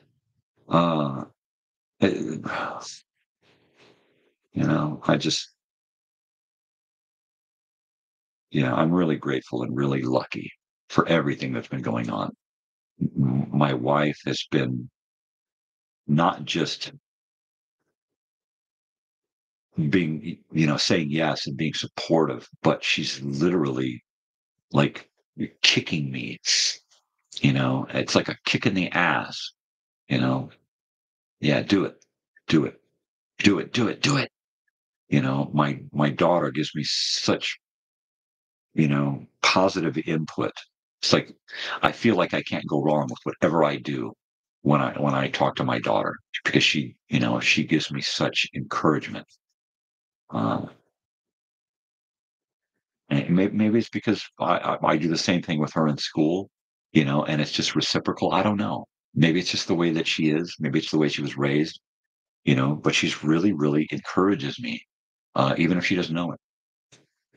She's like one of the biggest influences in my life right now is my daughter, my wife, Bush, Dave, you, Joey. I mean, everyone right now is just a huge driving force to make all of this just get better and better. I can't wait to actually create a music video that's more than just a one camera shot from a concert that I, fluff up. I want to take one of my songs, record it the way I hear it, and then not just take a one shot video of it, which I already have, but actually expand on that and do multiple camera angles in multiple locations, in multiple outfits. I mean, just take it to the next, you know, just the song, nothing fancy, just a video that has to do with just the song, right? And take it and create something that I can share with people to encourage them to let me make something for them, right? And I've kind of done that, creating the Alice or the White Rabbit video for the Tommy Tom show on my own. I just did it because I wanted to, and I saw it in my head and thought, "Ooh, that'd be cool." That commercial that I created that got yanked off of YouTube, that Big Sandy uh, video where they do that Fairman Young song, and or the little concert videos that I've done, those are all neat and stuff, but I don't know, maybe I just want to be sought after. I want to be the guy in town where people say, "Oh, you need a video made? Go see him." All right. That's the guy I want to be, I guess, uh, and I'm kind of aiming everything toward that. I mean, I'm not putting all of my eggs in one basket because YouTube is allowing me to do so much and to take it and do all of these different things that to be able to create videos for people specifically would just kind of be an expansion of that. And I don't think it would, diminish or hinder anything else that I'm doing with this channel, you know. But, you know, to be the guy here in town locally, where people want something created on video and they come to me, that would be awesome. I would love to be the guy in town where somebody wants to do a live on their channel and wants to tap me for the expertise and the technical gizmos to fucking do it, right? Yeah. Then I start looking at, well, you know what? At some point, I could get to where I charge money for my services. I don't I don't see this right now as one of those things because I'm having too much fun. This is a hobby. This is like building model airplanes or collecting stamps. All right. That's all this is. This is some crazy old weird bearded guy's notion of entertainment and fun. It's a hobby, literally. It's just a thing. It's like building a boat in your basement. How am I going to get it out? It doesn't matter. You're never going to use it. You're just building. You're going to rip it apart and build it again. You know, uh, yeah. This is just me. Mhm. I got to warm that up. But if this becomes something that I can actually make money on, that's different. I don't feel like I would ever want to monetize this channel here. Well, no time soon anyway. But I mean, what would be the point? I'm not going to be. I'm already spending way more money than I could ever make on YouTube, right? I mean, even if I only spend $100, $200 a year, at this point, it's way more money than I'm ever going to make on YouTube. So it's just like it's pointless to try to go and create a monetized YouTube channel, right? But if I can use the channel to share uh, my abilities and use this to garner some kind of work that does make a little bit of money or swag. I mean, I'm totally into doing something for somebody and getting a T-shirt or, oh, here I got this old guitar. You want this old guitar? Yeah, fucking bring it on, dude. Because, like I said, this is a hobby. I'm doing this for me. If I do this for me and it benefits you and you want to reciprocate in kind, well, great. If not, I'm still doing this for me. I'm still having more fun than anybody else. So I'm cool with that. I don't need anything at this point. Uh, if somebody gives me something for what I'm doing, then essentially I become beholden to that person, right? Because now I'm on like payroll.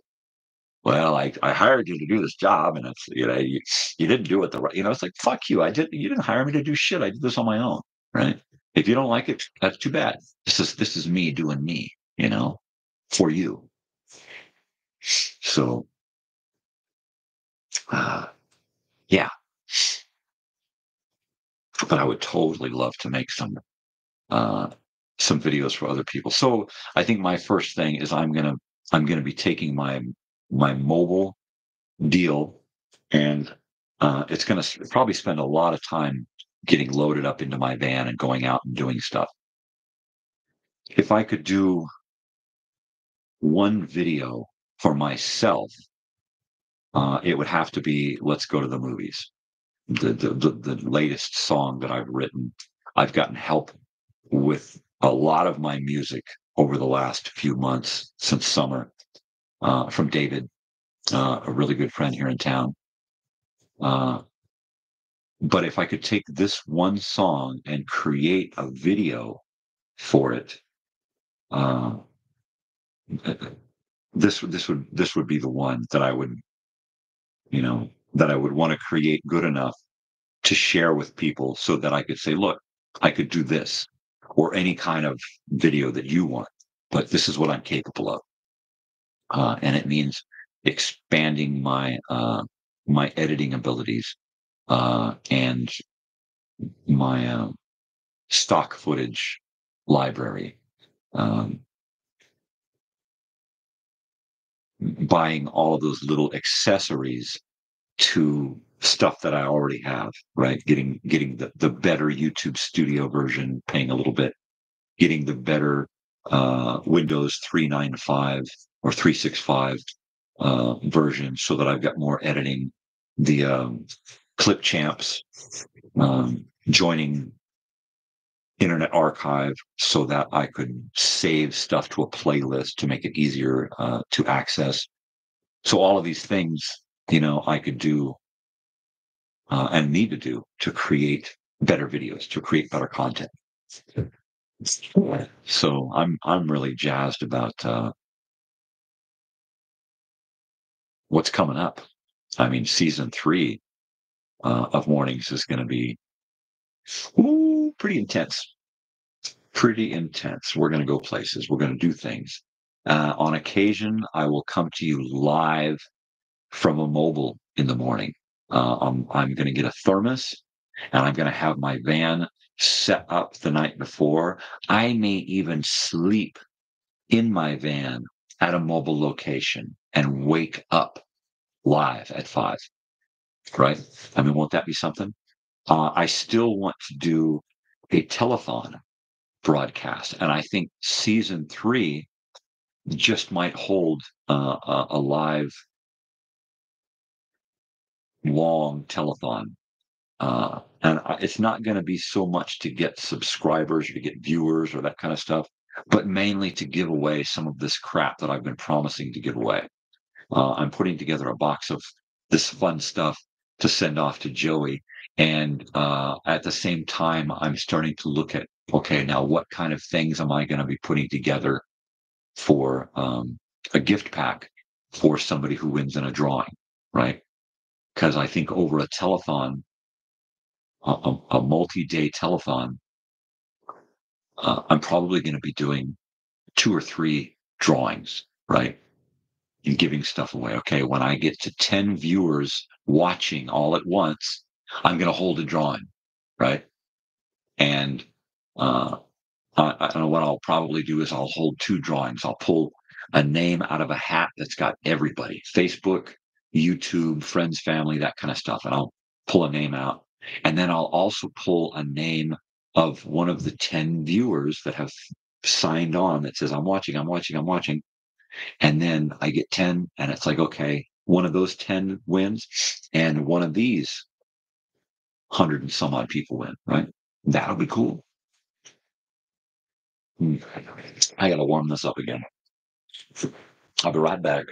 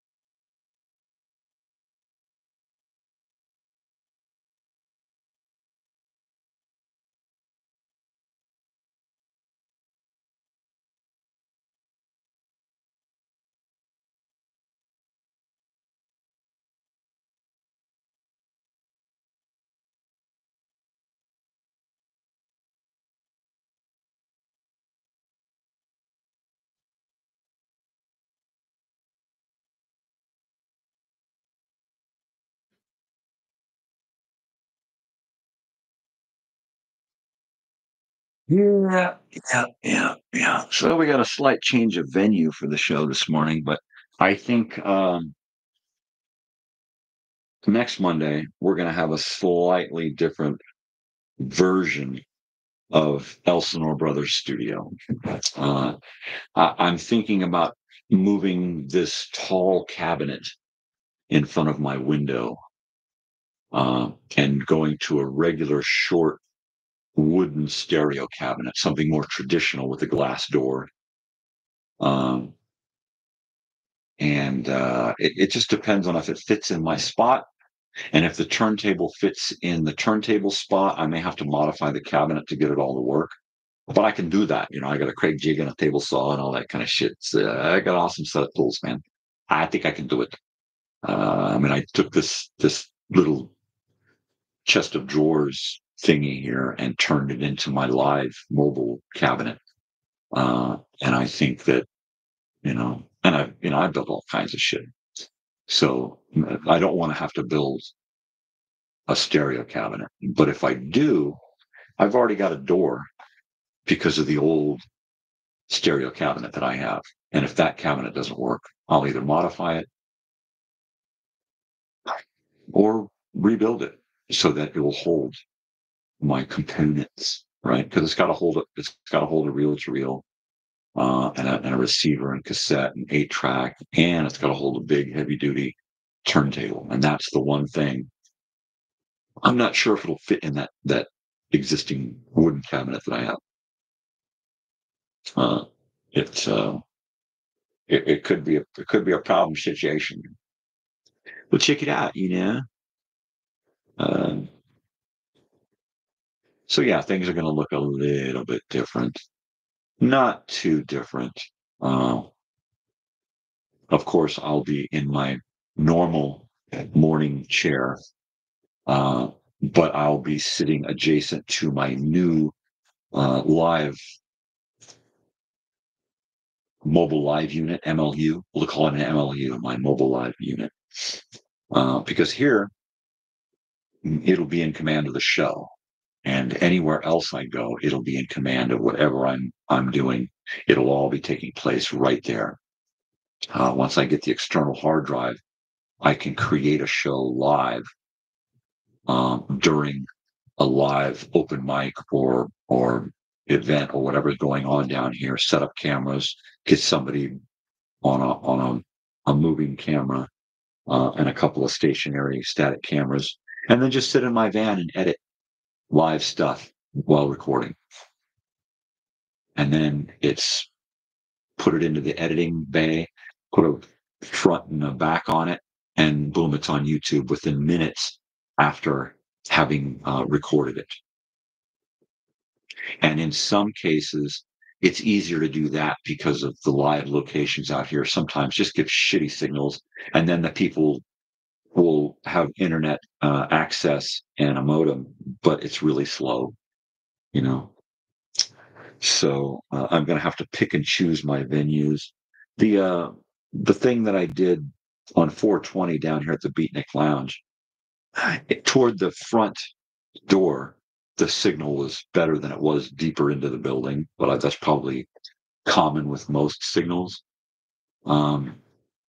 So with that, it might be better to have things set up in the van and then just run a couple of cameras in, you know, which means I've got to get some heavy duty rubber mats to throw down over cables so that I can run stuff in without people tripping over shit. Right. And I think in a lot of these locations, because I'll be going from my van into a place, I may just get clips and clip my cameras up high and then just clip the cables up high from the van window out through the door, you know, up to the top of the doorway and through and into a place, just to keep from having people walking over stuff and the possibility of trippage, right? Because I don't want to lose a camera to some doofus drunk guy who just, what the hell's going on? What's that? What did I bump into? Nothing, you know, $300 or $400. That's it. So yeah, that'll be cool. I'm really, really, really, really excited about mobile live, mobile anything really. Yeah. So at the end of this episode, all of this stuff gets packed into a little bag and goes with me tonight. I've got to work today. I believe I've got a house to clean. I've got more work to do on this mobile live unit. I've got to cut down my computer boards, attach them to their swivels, paint the edges that I cut. I need to paint the supports for the fold-out wings that have the computer swivels. I need to trim down the board that holds the keyboards, and it'll be a drawer, and you open up the drawer, pull up a hinged panel, pull a keyboard out, set it down on that hinged panel, and then it bumps so that that drawer now becomes a keyboard shelf. And then my other components up on the top, all video stuff. So I should be able to go live. And while I'm live on one computer, be creating the graphics for the end of the program. And that'll be neat, right? So it'll be like, okay, well, when you're signing up on this list to go on stage, you have to come over and sign up with me and give me the correct spelling of your name and where to find your art, where to find your music, where to find your comedy, where to find your, you know, whatever, where to find you. And so that way it's more than just, hey, here's this guy's nickname up there on stage. But at the same time now, you can find out where this guy is in reality and go check out more of his stuff or her stuff or their stuff, right? And that, to me, is really, really exciting. Not just being able to share little snippets of people's lives and their talents, but the ability to share them in their entirety, right? Like here's their music on stage a little bit, and now here's a bunch of their stuff on their website, on their channel, on their page or whatever, and and oh, can I get together with you at some point and do an interview, right? Show up early at 5 o'clock on a Monday, and I'll do a Monday night live at 5 for an hour, and then do a sound check during 6 to 7, right? And then go live at 7 for the open mic. That to me sounds like a brilliant use of my time, talent, technical expertise, and their time and talent, right? So collectively, we're sharing like everything about ourselves. Like, this is what I do. And what I do is helping you share what you do, right? It's a fucking win-win. So I'm really pumped up about the possibilities, not just for my channel and what I can do for me, but how I can also help the musicians and the artists in my own community, right? Because this whole YouTube thing, um, for me, is about a sense of community. That's it. You know, let's let's kind of build a little neighborhood that's global, right? But it's a little neighborhood that is local to my channel, and I've got friends everywhere, and we all are kind of in this thing together to help each other, right? Because that's what this whole planet is about, right? We're just all here in it together, and we should all help each other. So in my own little way, I'm trying to do that, you know. I can hear some voices out there. I don't know if anybody else can. Ah, let's see. It's after 7 on this Earth Day, April 22nd, 2024. It's crazy. Crazy talk. Absolutely crazy talk. Um, hey, hey, buddy.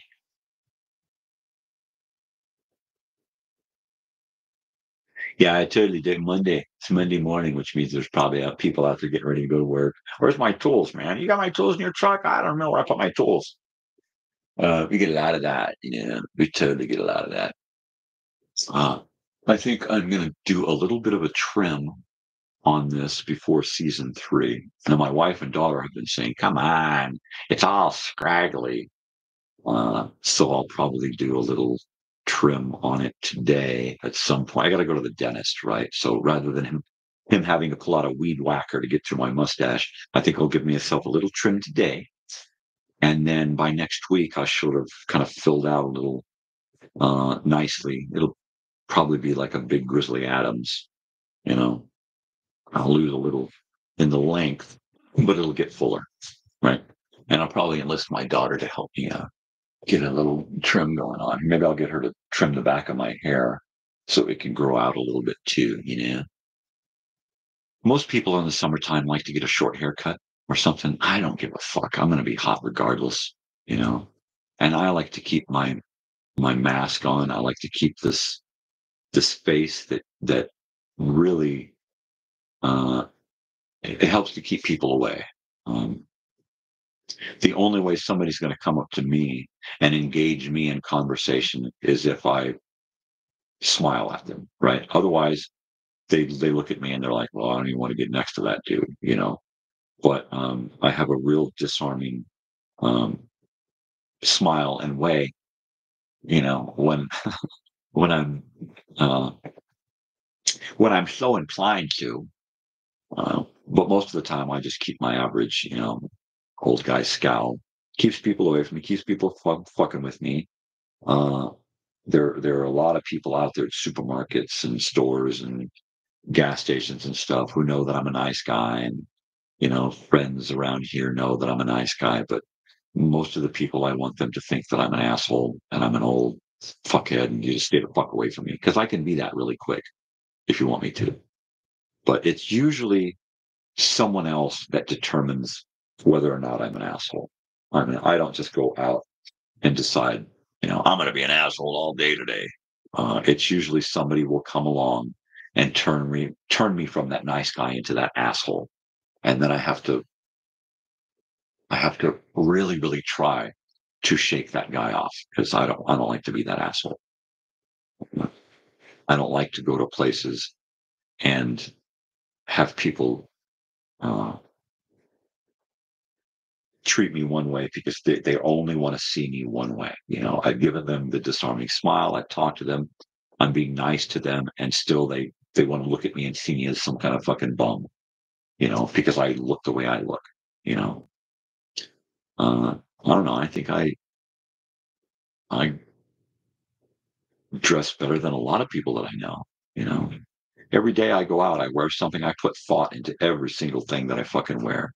You know, does everything match? Does it look good? Do I look presentable? I never cared about that before. Fuck them, you know, but I do now, and it's fun. It's fun to go out in a pair of Vans, corduroys, and a t-shirt and still be the best dressed guy within 800 fucking people. You know, I can't help it if I'm beautiful, baby. I'm a fucking rock star. Love me or love me or fuck off. Mm-mm-mm. No, but really, no, but seriously, folks, I could give a flying fuck what you think of me. Um, yeah, I'm not in this world for anybody but my wife and daughter and myself. That's it. You know, which is really weird because uh, I got this whole YouTube thing going on, and I find myself being invested in more than just the people I know. I find myself invested in people like Joey, and his trip around uh, the uh, the Pacific West here. I mean, he got to go to Arizona, Phoenix, what you call it, the Grand Canyon, right? He said in one day he went from the Grand Canyon to San Bernardino, right? That's California right there, right? That's pretty cool. And then he drove up to San Francisco with his friend, and they tooled around there and came down the coast. They went around Los Angeles and Hollywood and stuff. I think they left from here and went down to San Diego and then back into LA to take the plane back to Virginia. Uh, and I was invested in the whole trip. I'm like, oh, I hope he sends me photos. And he did. He was sending me photos from the Grand Canyon and even out here in Joshua Tree when they came out here and they went through the park. And so at some point I'll get on YouTube and I'll share some of those pictures of his journey. I promised not to share photos of him. And at some point, we'll get to where I'm going to want photos of people not to share, especially if they don't want their photos shared, but so that I can, have that really face-to-face connection because people can see me all the time. All you got to do is turn the shit on, and here I am. But to be able to look into someone's eyes and go, there you are, you know, I think that's going to become more and more important than subscriber count, right? Is the quality of friendship that I make with people, you know? Uh, and I'm real excited about that. I mean, my wife and daughter were like, they were blown away that Joey was here. Uh, all the way from over there. He had only been on watching for like a week and a half. And then all of a sudden he's sitting here in my house and we're hanging out, and I'm like, wow, I want more of this.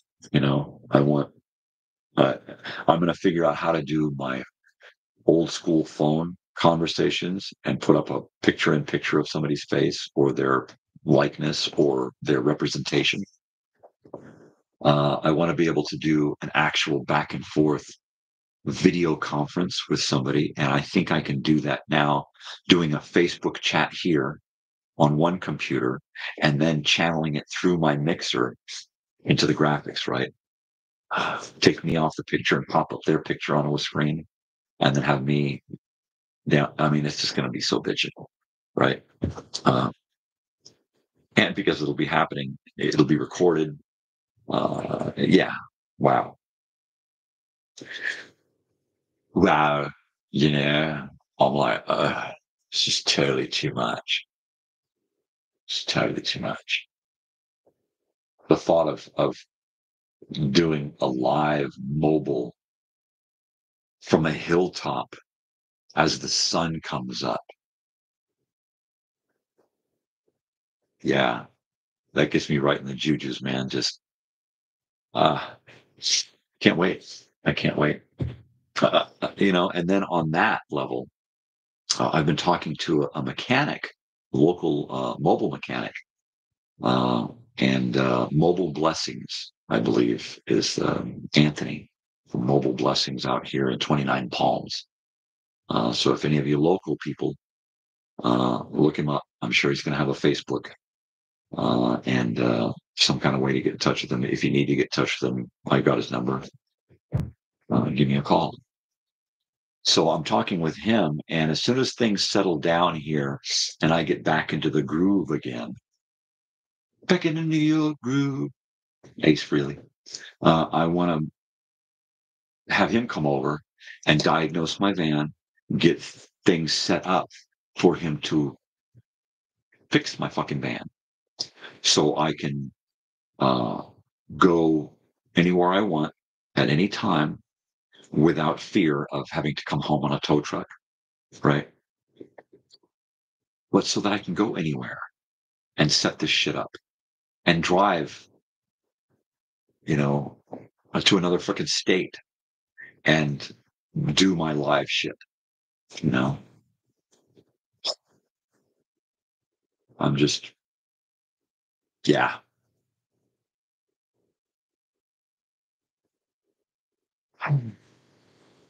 So I think we're going to be wrapping it up at 8 today because the little missus should be getting up soon. And we've got just a little bit of work today. And I want to get that out of the way as soon as possible so I can get get working on this room and this MLU. And there's not much to do for tonight because I'm just taking a laptop, a microphone, and a camera. I'm just going to be testing speed and accessibility, and doing some sound checks. I may or may not broadcast the whole show. Um, since I'm just going to be using this microphone, I'm hoping, I'm hoping that we're going to pick up some good sound with this one, just going live off the amps and shit. So,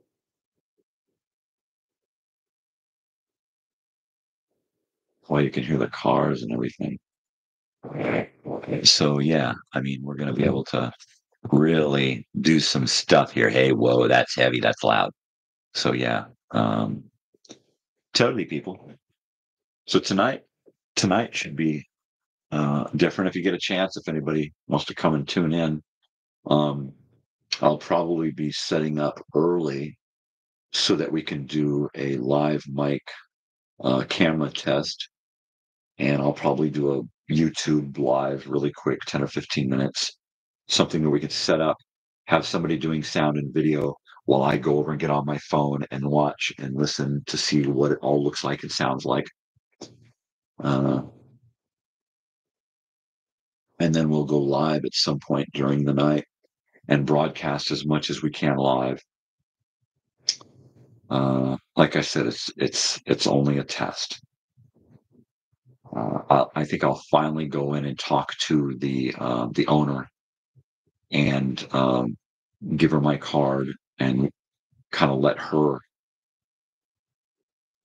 see how she feels about my end of the situation. Like I said, most people aren't really going to get into my channel.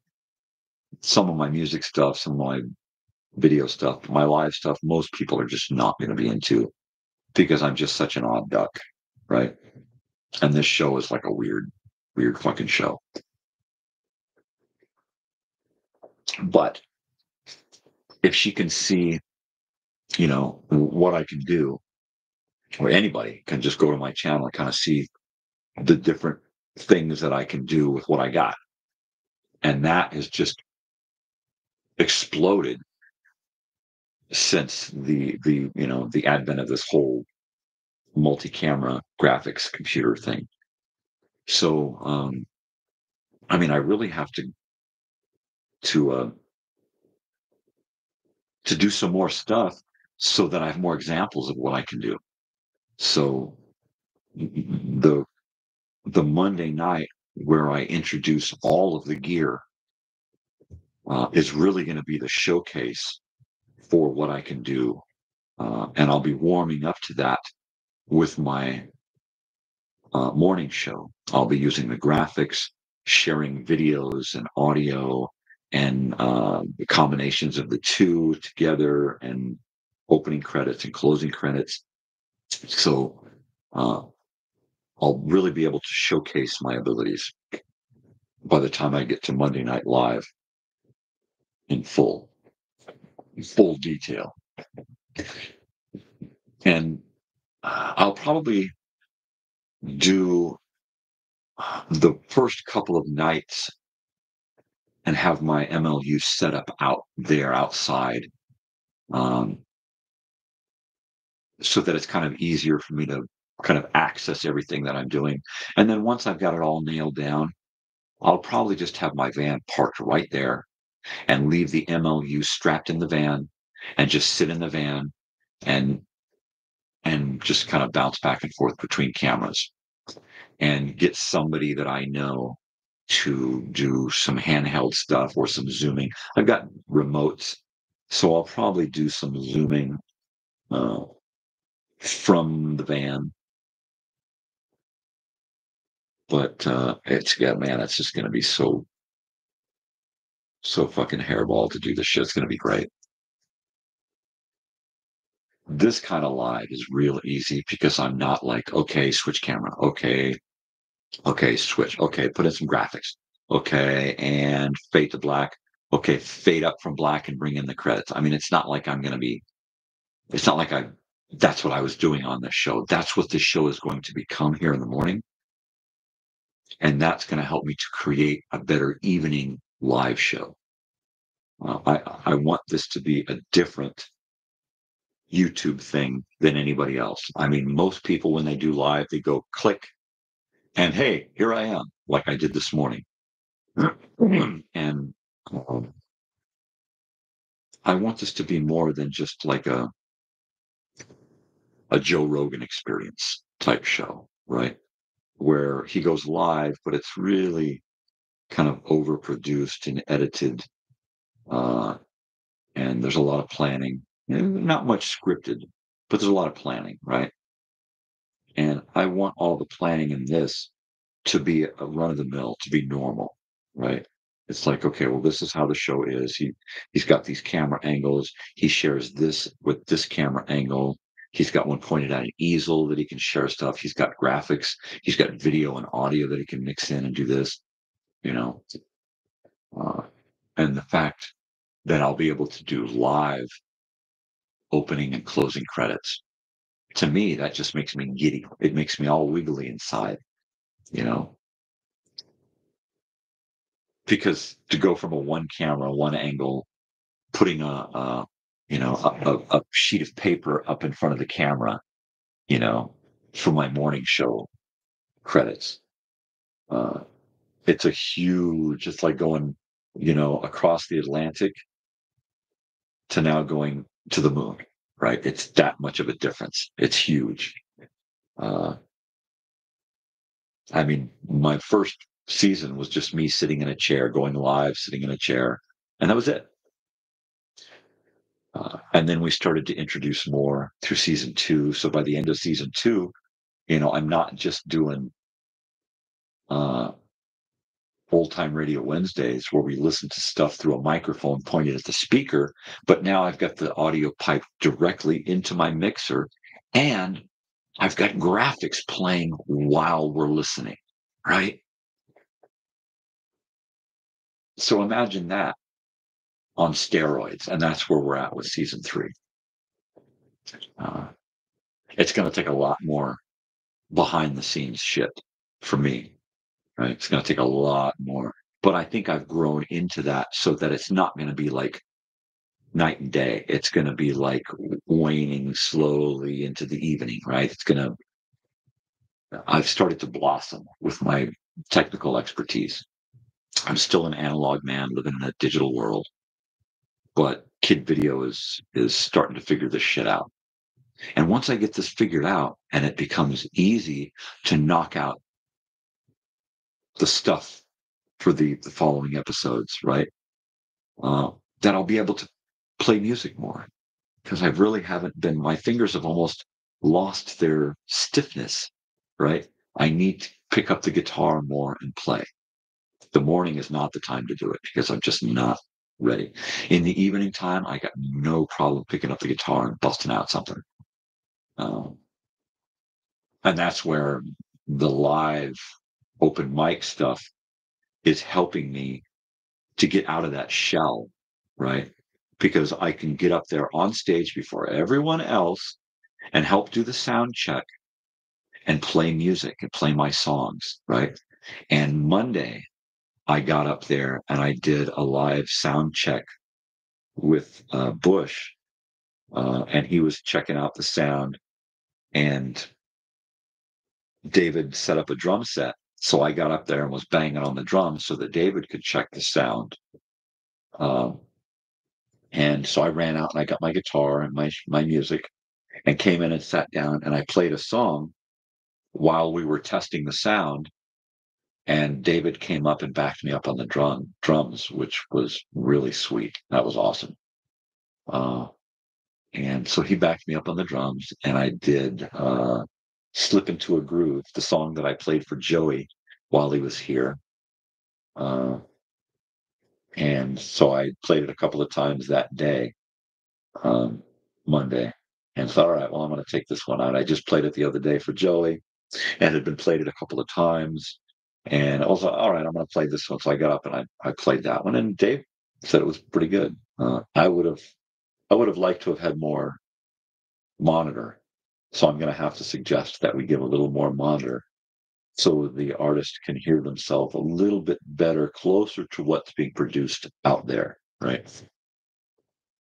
And then we're not going to live mic it. We may live mic the drums, but we're gonna come right out of his mixer, his PA, and we're gonna go right into my audio mixer, so that I can then control what's going out over YouTube. So it's gonna be great, And we've already looked into all the little things, the lighting and the camera angles, and where to put the microphones on stage so that they jibe with the camera angles.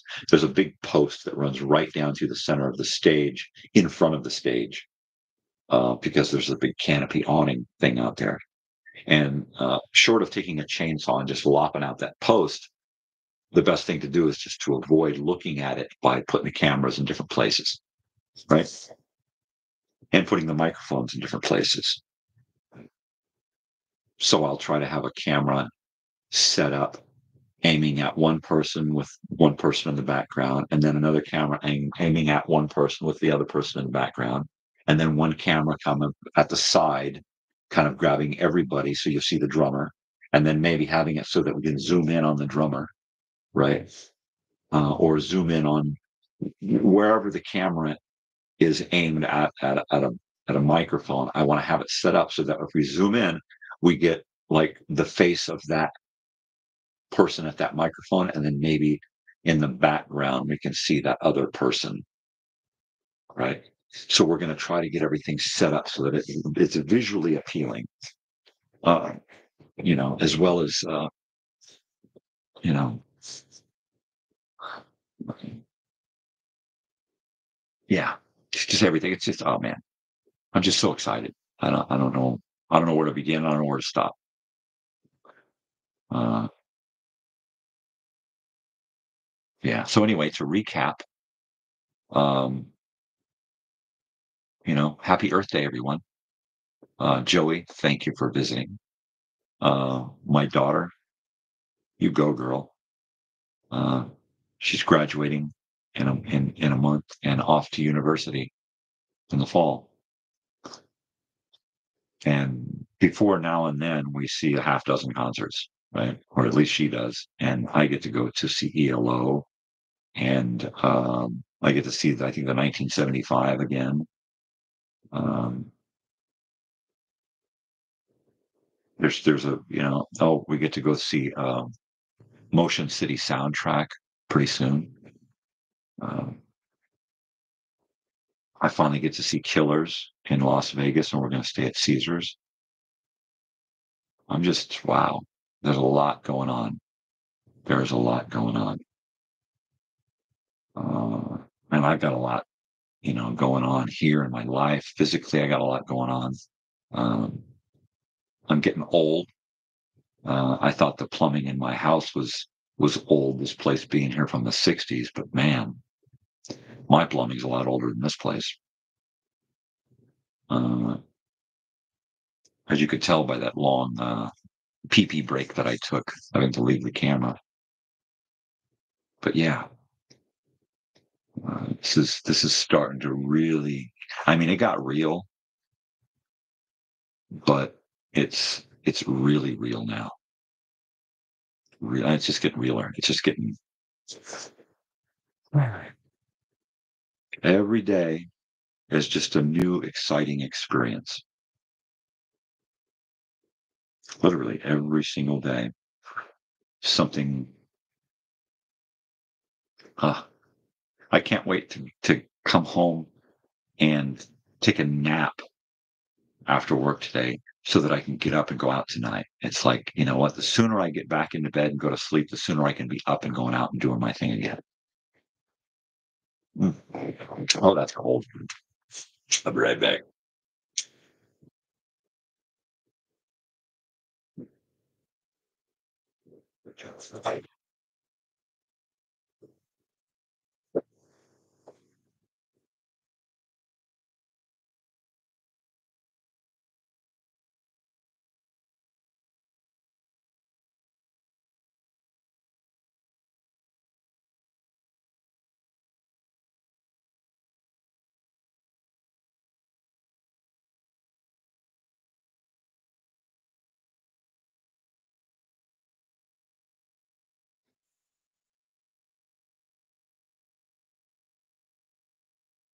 Oh yeah, people. Walkie-talkies. See, there's another thing. I'm going to take my four realistic Radio Shack walkie-talkies from the 1980s, and I'm going to put batteries in them, and I'm going to hook them up and use them for my show, so I can communicate with whoever I've got tapped to operate a camera, right? Their microphones won't be on. Everything will be going through my audio mixer. So I can get on and talk to somebody. All right, change angles and zoom in. All right, I'm going to cut to you in 3, 2, 1. Cut to you. And then boom, I can get, okay, I'm done with that angle. Go find another camera angle. Why don't you step back and get one in the back of the crowd, right? And I think that's going to be fun to get people on board, and they don't have to talk. All they got to do is listen to what I'm saying, and then react. So it's going to be fucking cool. Somebody with a walkie-talkie strapped on, maybe an earpiece, and they're just kind of buzzing around, listening to me and doing this. And okay, now I got to go over and do that, you know. And then I'll switch off. I'll have Dave sitting in there, and he'll do the mixer, and I'll be out there with the camera, and it'll just be fucking righteous. It'll be just like when I was a little kid with the old man making videos for the university, making little school projects. I'll be the shit. Fucking so jazzed. Yeah. I think that calls for the second bong hit of the morning, right? My God, I've only done 2 bong hits. That's what I'm talking about. The speed weed, man. It's like it kills the freaking pain, but it wakes me the fuck up. And that's what I'm really digging about it. It's not so much for my head, right? I don't just sit around and go, wow, man, this is some gay shit. It does a little of that, but it mostly kills the pain and amps me up and makes me want to do shit. I mean, by the time I get done with this stuff at 8 o'clock here, I'm going to be sitting over there on the floor drilling holes and shit and taking shit apart and getting things painted and cutting shit, because I'm just getting all pumped up, you know? Wow. So I got up this morning, it was 66 degrees outside. Last week, I got up in the morning and it was 33 degrees. Wow. What a huge difference in a week, right? It's going to be a warm one this summer. So yeah, my wife and I are going to try like hell to get that evaporative cooler strapped on the back on the side of the house and get hooked up. I need to vent it though. I need to do some duct work and have it come up and kind of spread throughout the whole house, right? Um, and I don't want to cut holes in the roof because it's a mobile. That's what you have to do is duct on the roof and then drop down. And I don't want to do that. So I'm going to just pump it in back into the side where it was before, and then just duct it up and over, and then put some vents on it, right? And then just build it into a wall uh, so that I can hide it because I've got to build a wall here above my big 80s cabinet. So I'll just build it up in there, easy peasy. And then if we ever move, I can remove the cabinet and leave the ductwork and stuff built up above the little nook. So yeah, it's I can't believe I've been gone for a week. It feels like forever, but I'm back and it feels natural. So that's cool. I thought I was going to get on here and then just kind of go, whoa, I've been away for a while. I don't know what to say, man. I don't know what to do anymore. Oh, wow. Hi, people.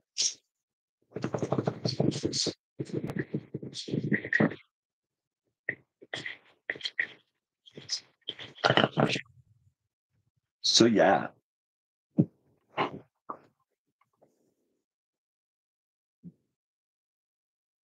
Take that.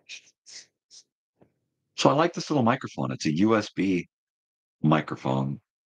It's really, really uh, strong. I'll have to try the different settings here. Let's set this one to this. What's that one sound like? Is that one a little bit better? Yeah, that one doesn't get the whole room. That one just gets me, right? That's cool. Yeah, it doesn't get so much behind it. Gets more. Huh, I like that one better. But we're just gonna go with this tonight. We're gonna test and see what we get, right? Because I need to know, man. I need to know. I'm gonna try the Landers Giant Rock Meeting Room um, Wi-Fi, and then see what kind of strength they have if I were to plug in. I don't have the plug-in. I'm gonna have to get the plug-in unit mailed to me, and mainly so that I can go from uh, an Ethernet cable into a USB or USB-C. I need to get that adapter, and then I can run a cable from cable modem to computer and cut out that Wi-Fi signal. Um, that'll keep me from dropping out and having sound glitches and video glitches and shit. Um, this computer here at home goes Wi-Fi, but it's my modem. There's nobody awake. There's nobody using anything on this modem right now except for me. So it's a pretty good signal. Uh, there's them dogs again. New neighbor. Bunch of dogs. She likes to put them out early and leave them out all day and bring them in late. I hope she doesn't do that over the summer because I'll have to complain. Uh, or at the very least, go over and help her to figure out some other solution. A doggy doors and a fence so the dogs can let themselves in and out and not be tied up outside. Because it's not the area that you can do that. In fact, if ASPCA or the Humane Society of Animal Control were to come by and see a dog on a leash, anywhere from May to September, they're gonna take the dog away from you, because we don't do leashed dogs out here in the desert. We don't. It's illegal, and it's cruel. Um, no, it should not be allowed, and it's not. And if it's like leaving your dog or kid in a hot car locked up. No, no, you can't leave a dog out on a leash all day and all night, in the heat. It's literally torture. I mean, if it's torture for you to go outside, imagine them. If it's torture for you to walk out around outside barefoot, imagine how painful it is for them, to walk around this far off the ground and for the ground to be 150 degrees, right? No. Chihuahuas are not allowed to be on the ground in the summer, any small dog, because they're so close to the ground, they just have a heat stroke, right? And I would drive down the street in the middle of summer and see tourists walking their little dogs on the hot ground, and I literally have to stop and yell out my window, "You cannot do that. The ground is too hot. If you put your hand on the ground and it's too hot for you, imagine how hot it is for them. Pick your damn dog up and carry your dog. All right? What are you, fucking stupid?" And yeah, there's a lot of stupid people with pets, and that's unfortunate. And I'm not sorry for saying that. I feel sorry for the pets, because I've got stupid owners who have no clue what the fuck Google how to fucking deal with a dog at least. Jeez. If you can Google, how to make a quiche, well, Google how to fucking take care of a dog. Is how hot is too hot? How hot is too hot on the ground? If you can put the back of your hand on the asphalt and you don't go, then it's okay, right? If you feel any kind of heat that makes you go, ooh, then it's too hot for your dog. You wouldn't let your baby walk around barefoot or sit down on the hot asphalt. Why would you let your dog? That's cruel. That's no. So, if I ever see that, um, I'll say something. And if I have to continue to say something, I'll report your ass, right? Because that's just not supposed to happen. It's just not. And I have no trouble. I have no compunction at all letting the authorities know that there's a moron in our midst and they need to be taught how to bing bang pow. Okay. I really have trouble with ignorant people, morons who just don't see the need for intelligence, right? And more so those people who are raised to be idiots by idiots. It's like idiots who should never have procreated in the first place. How dare you tell people that they can't have kids? You must be one of the morons, right? That have 12 moron kids. We don't need that. The world does not need more idiots. The world does not need more people, period. We got enough people. Let's deal with the idiots and the people we have now, and then work on having more people on this fucking planet. Let's stop having kids right now, everybody. Just for like 1 year, 5 years. Okay, 5 years, nobody on the planet has kids. Everybody stops, waits, and plans. A few exceptions. Somebody's, old and they're having a kid because they got pregnant and then they have to have a kid because this is their only opportunity. They're dying. They have cancer and they want to have a kid before they die, right? And they just got to go from their doctor. Yeah, have a kid. Do it. But I mean, people are really irresponsible having children. 2 children per couple is the perfect balanced amount for this planet. Anything more than that, and it's sheer fucking greed. We don't need any more of you people, okay? We don't. We don't need more. We don't need this family to be bigger than that fucking family. And this family to now have 3 more kids, so they're bigger than that fucking family. We don't need that, you know? 2 kids. That's all you should be fucking having is 2 fucking kids. 1 for 1. That's it. 2 kids per couple. Any more than that, and it's fucking greed at this point. There's not enough planet. There's not enough food. There's not enough clean water. There's not enough clean air. There's just not enough fucking resources. And all we're doing by pulling more resources out of the planet and creating more garbage to buy is just worsening the situation, right? There's so many more people now that we have to have GMOs just to be able to feed everybody. And there's still entire continents of people going fucking hungry. Look at how many people go hungry in this country. Look at the price of foods, how out of whack things are. You know, you can go buy a 99-cent, fill up a 99-cent cheeseburgers, right? But if you want to eat healthy, it's going to cost you $20 for one meal to eat healthy, you know?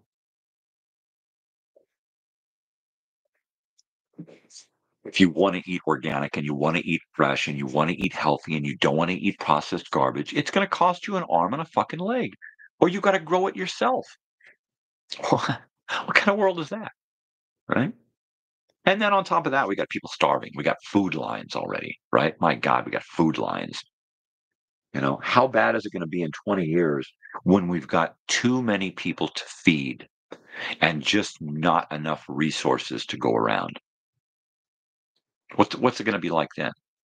You know, what's Earth Day going to look like in 2050? You know, 2050. That's going to be 80 years after the first Earth Day, 1970, right? I mean, come on. You know, at this point, we're already what 70? We're already 50 years, right? 50 some, 54 years past the first Earth Day, and things have just gotten exponentially worse, right? Everything just gets magnified and then you know, we've got the smartphone, which should have put everybody on the same page and united the entire planet together for one goal and one purpose to save ourselves, right? And instead, we make memes over a Greta Thunberg because she wants to do that.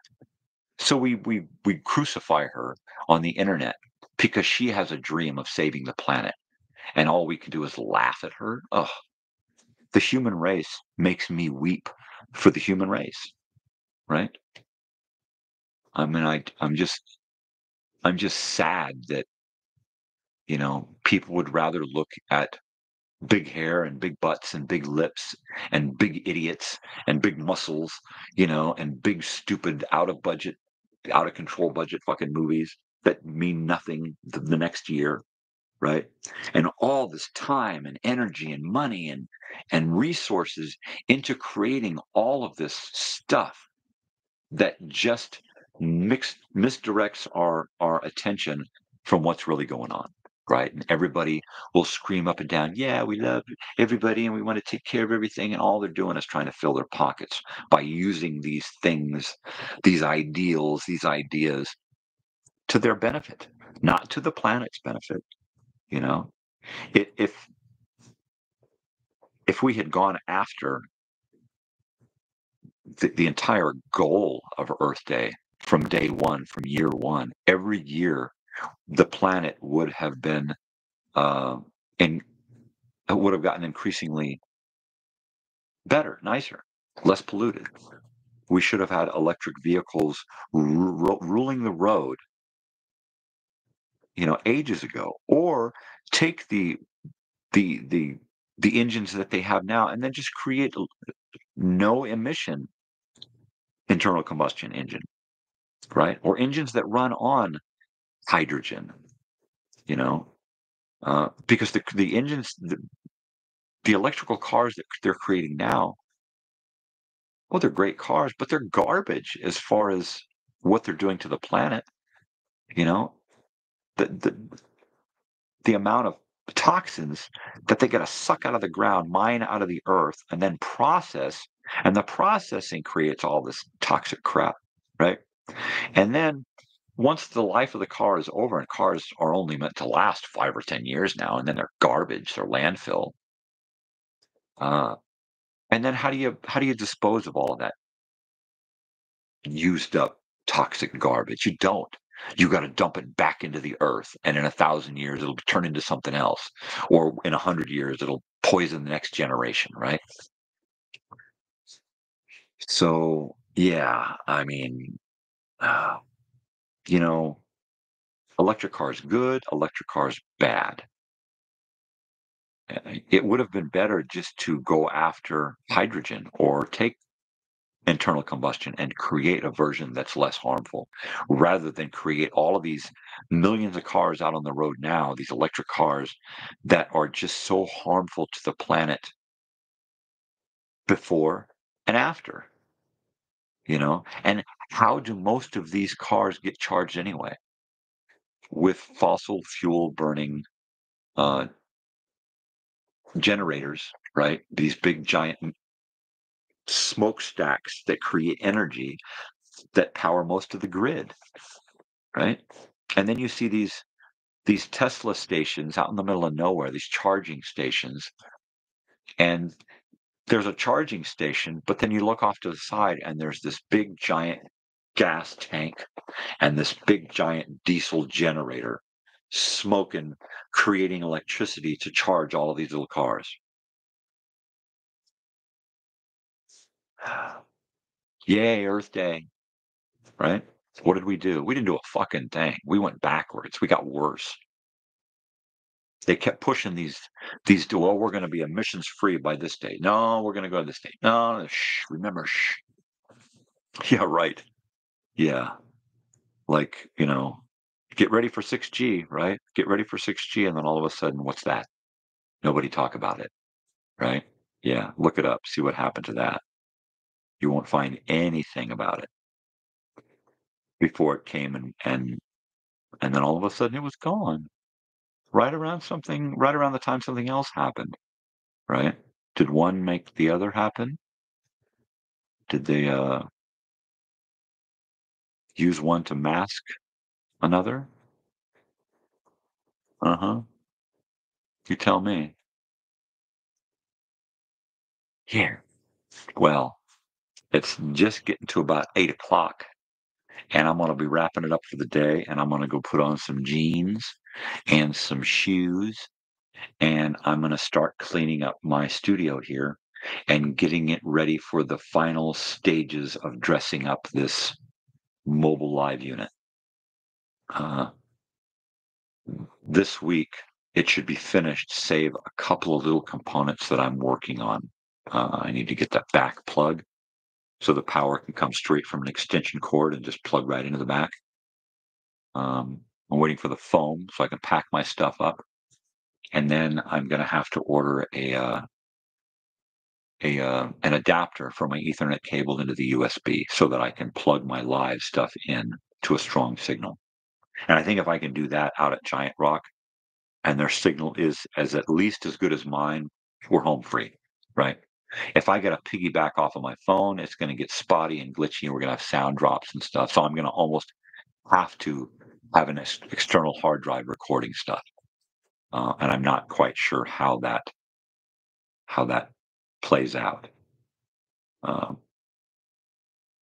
yeah, because I haven't experimented with the internet access directly to my audio video mixer, and I haven't experimented with saving live to the audio video mixer. So or from so it's the learning curve is going to be happening over the next couple of weeks with the introduction of season 3 in the mornings here and dabbling in the beginnings of open mic. And I'm hoping that Monday night open mic will lead to open mic at other various locations, and I can become the traveling YouTube live guy around the valley, right? I'm over here this night, I'm over here this night, I'm over here this day, and then that night, and then just keep bopping around and then do a couple of hours every morning during the week. And if I can keep up with creating more content, if I can do all of that, go totally. But yeah, I'm about ready to see what I'm going to get into for the day. So thank you so much for stopping by today. Thank you so very much for everyone who helped out with seasons 1 and 2, and are helping me usher in season 3 beginning Monday. Like the caption says, this is only a recap of last season and a kind of a preview of this upcoming season. So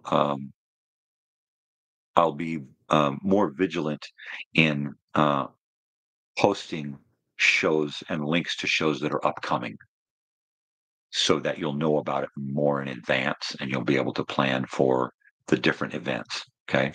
So, yeah, stay in tune to see what's coming up. Mornings with Crazy Old Weird Bearded Guy will be back Monday for season 3.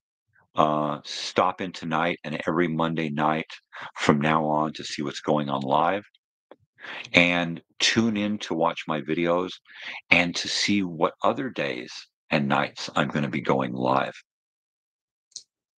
It seems that live uh, is where it's at for me. So I will see you again tonight.